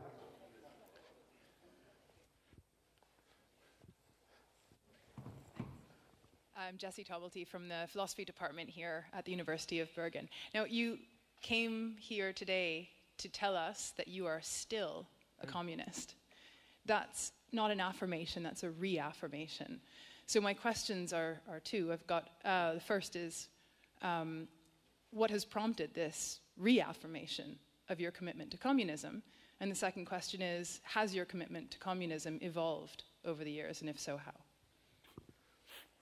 No, I think I implicitly, maybe I failed, answered this in my, whatever you call it, bombastic word, speech, talk, or whatever, that it's simply, the big dilemma is for me this one. It's still, again, as I said, the Fukuyama dilemma. We are confronting a series of problems today. Among them, not only global migrations, the new forms of dominations based on digital universe, ecology, and so on and so on. Is the existing liberal, democratic, capitalist system strong enough to cope with these problems or not? And my answer is, unfortunately, no. I'm not saying now that this means anything go, let's reinvent, let's return to 20th century communism. I totally agree with you that all these problems reappeared. Only now we are discovering all the ecological catastrophes. Go to East Germany. Whole areas are there totally contaminated. Go to parts of the Soviet Union which are even now prohibited, and so on and so on. But to put it very simply, you know, I was never naively pro-communist. My diploma work this was early 70s, late 60s, was rejected by university. These were still communist time as not Marxist. This may surprise many of you, but you know that I began as a Heideggerian. My first book was on Heideggerian language in Slovene. No, I don't. Today, I would settle accounts with the book in Nazi style, burn it, you know. But what I'm saying is that this is, to put it in very simplistic, common sense terms, this is my problem. That's why I'm so distrustful about this usual liberal optimism. Like, you know, of course, all my sympathy goes with, for example, refugees. But don't turn it into a humanitarian problem, but look at, but not in this politically correct way. You know, Western people like to, from developed countries, like to blame themselves. Like, yeah, whatever happens in third world, it's colonialism, we are guilty, and so on. No, we are not responsible, because what one should never forget, here I'm sorry to disappoint you, staunchly pro-European Enlightenment tradition. Even political correctness itself is, I think, misdirected application of something that is part of European tradition of Enlightenment. You cannot even, I think, imagine something like political correctness outside the Western tradition. So again, so that I don't get lost,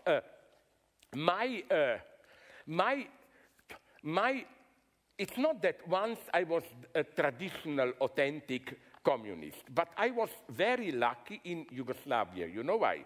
Because I don't have any illusions about ex-Yugoslavia. I'm not nostalgic. But you know what was our luck? From early 60s, borders were maybe for literally 20 dissidents, but other side were completely open.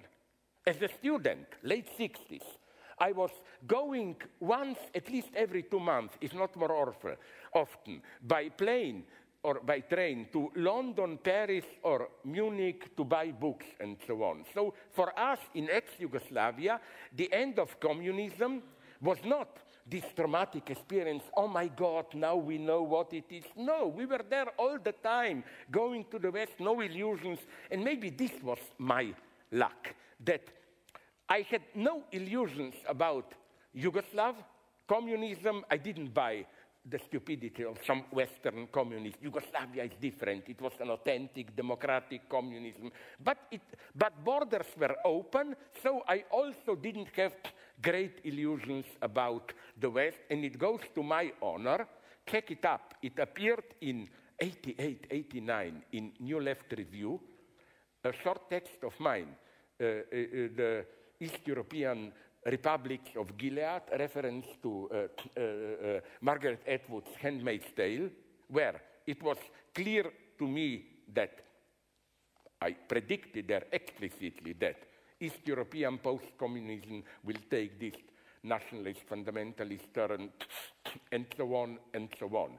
So again, it's not that I ever was a traditional Marxist, because you know what was my formative experience? I remember when I was a young student, the big conflict in Slovenia was between Marxists, Frankfurt School, and Heideggerians.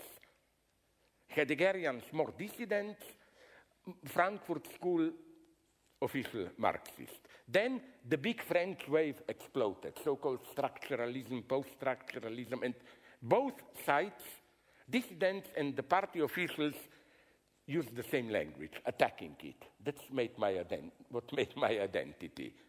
Through the French experience, but I'm sorry if I disappointed you, but again, my point is this one, simply, that we are approaching problems, catastrophic potentials, and it will not be able to deal with it within the liberal, democratic, capitalist system.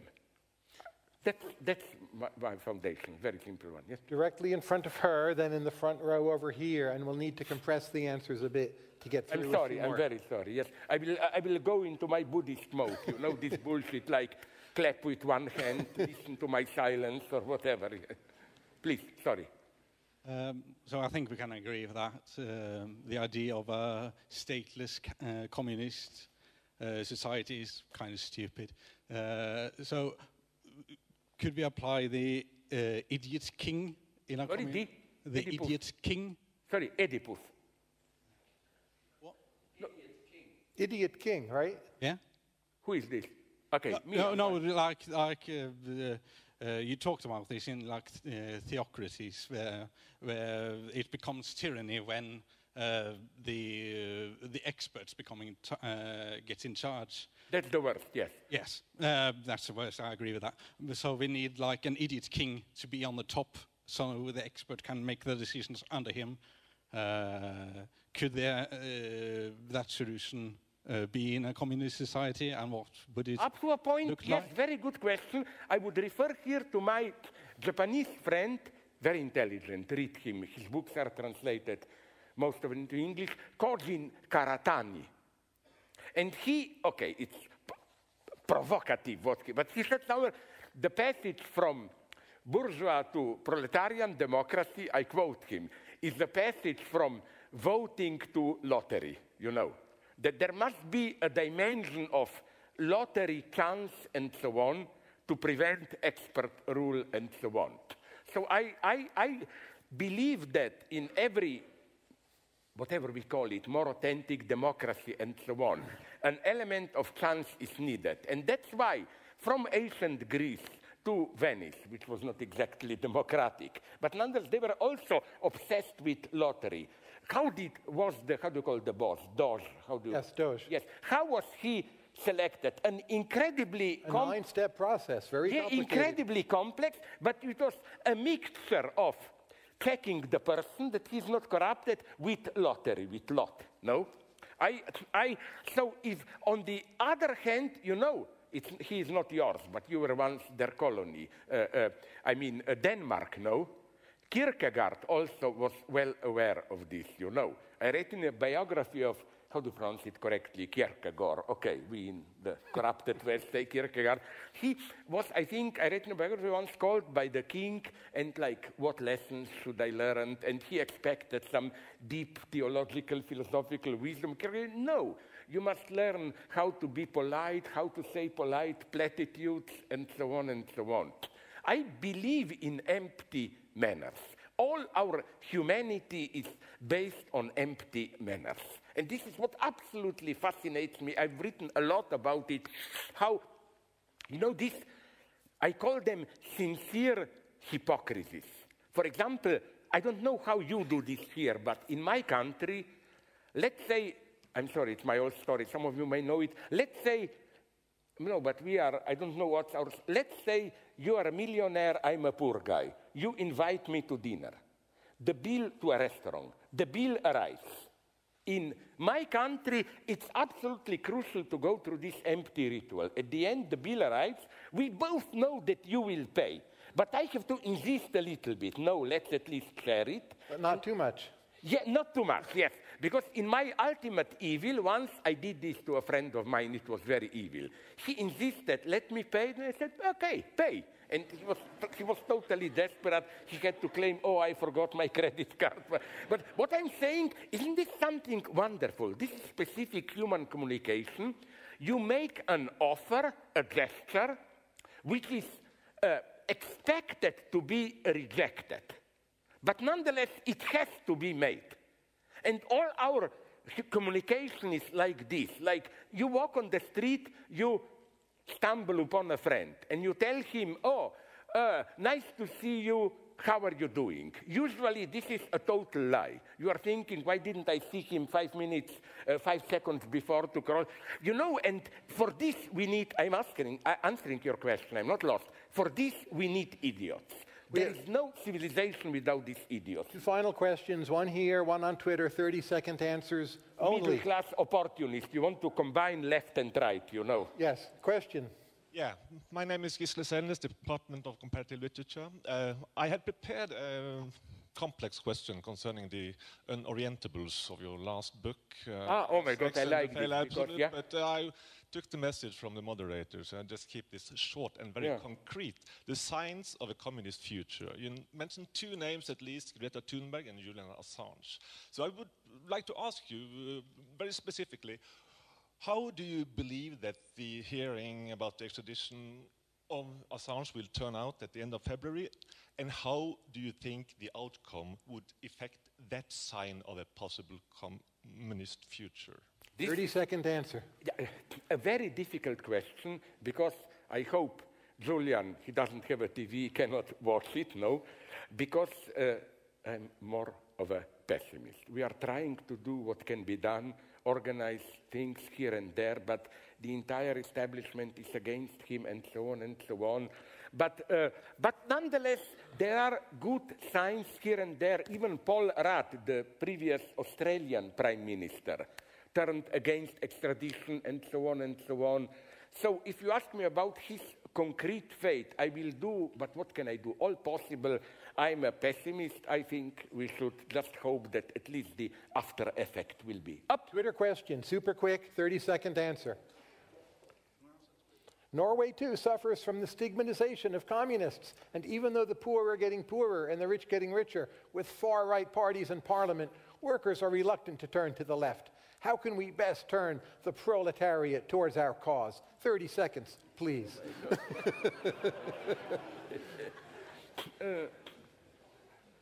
You know, first, when you say poor are getting poorer, rich are getting richer, but still, you know, Norway is still an ideal for many of us, if I may say this. You know, like this I got from my good friend Varoufakis, who said, you know, everybody protests austerity and so on. But for us or you in the developed West, austerity means, oh my God, purchase power fell for 0.5% and so on. Austerity is what happens in Greece, where it fell for 30% and so on. What I would say is, again, Alessandria Ocasio-Cortez formula, I'm totally again for all this new identity, not identity, but feminism and so on, gay rights and so on. But don't fall into this gap of cultural politics. Find a way to find a link with the majority, because poor are getting poorer and so on and so on. Is there a political party talking for them, but not in this traditional Marxist way? It doesn't work. But, you know, because so many in the United States politically correct people, you can see that their political correctness quite often has a secret class bias. They don't say it, but the politically incorrect are the poor, primitive people, working class, and so on and so on. It's a much more complex situation, and I will say now something that you will like, but for this you will get to Gulag for liking it. The problem is a much bigger one. Does the left, I was there in Occupy Wall Street, and I was asking them, what do you want? Do you have a project? Many of them just had a vague idea, less corruption, big banks are corrupted. What do you want? Are you Fukuyamaist, a little bit more efficient system? Do you want old social democratic welfare? Do you want old-style communism? And I will be very critical leftist. I'm the first one to admit that the left doesn't have, I'm not talking about legalistic details, but a general vision of a future society.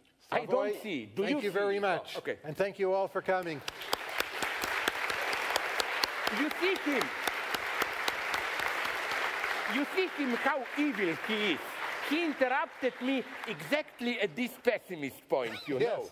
And then he stifled and brutally with his fascist boots oppressed the good message that I wanted to finish it. Thank you very much. Thank you. Thank you. This concludes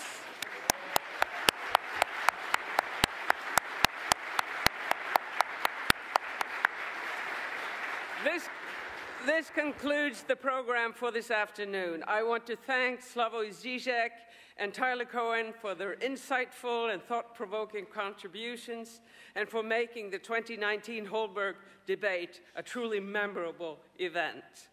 Thank you also to the audience in the aula and for those of you who followed us on live streaming and for taking part in the discussion, either in person or, which didn't happen, via Twitter. And last but not least, thank you to Adrian Johnston, Jody Dean, Paul Taylor, and Rebecca Comey for sending the video questions. Critique of you. Yes, I must severely criticize you. Okay. You were not Hegelian enough.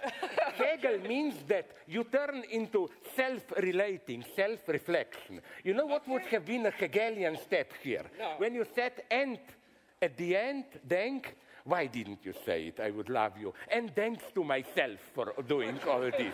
One step to be Hegelian. Mea culpa, mea culpa.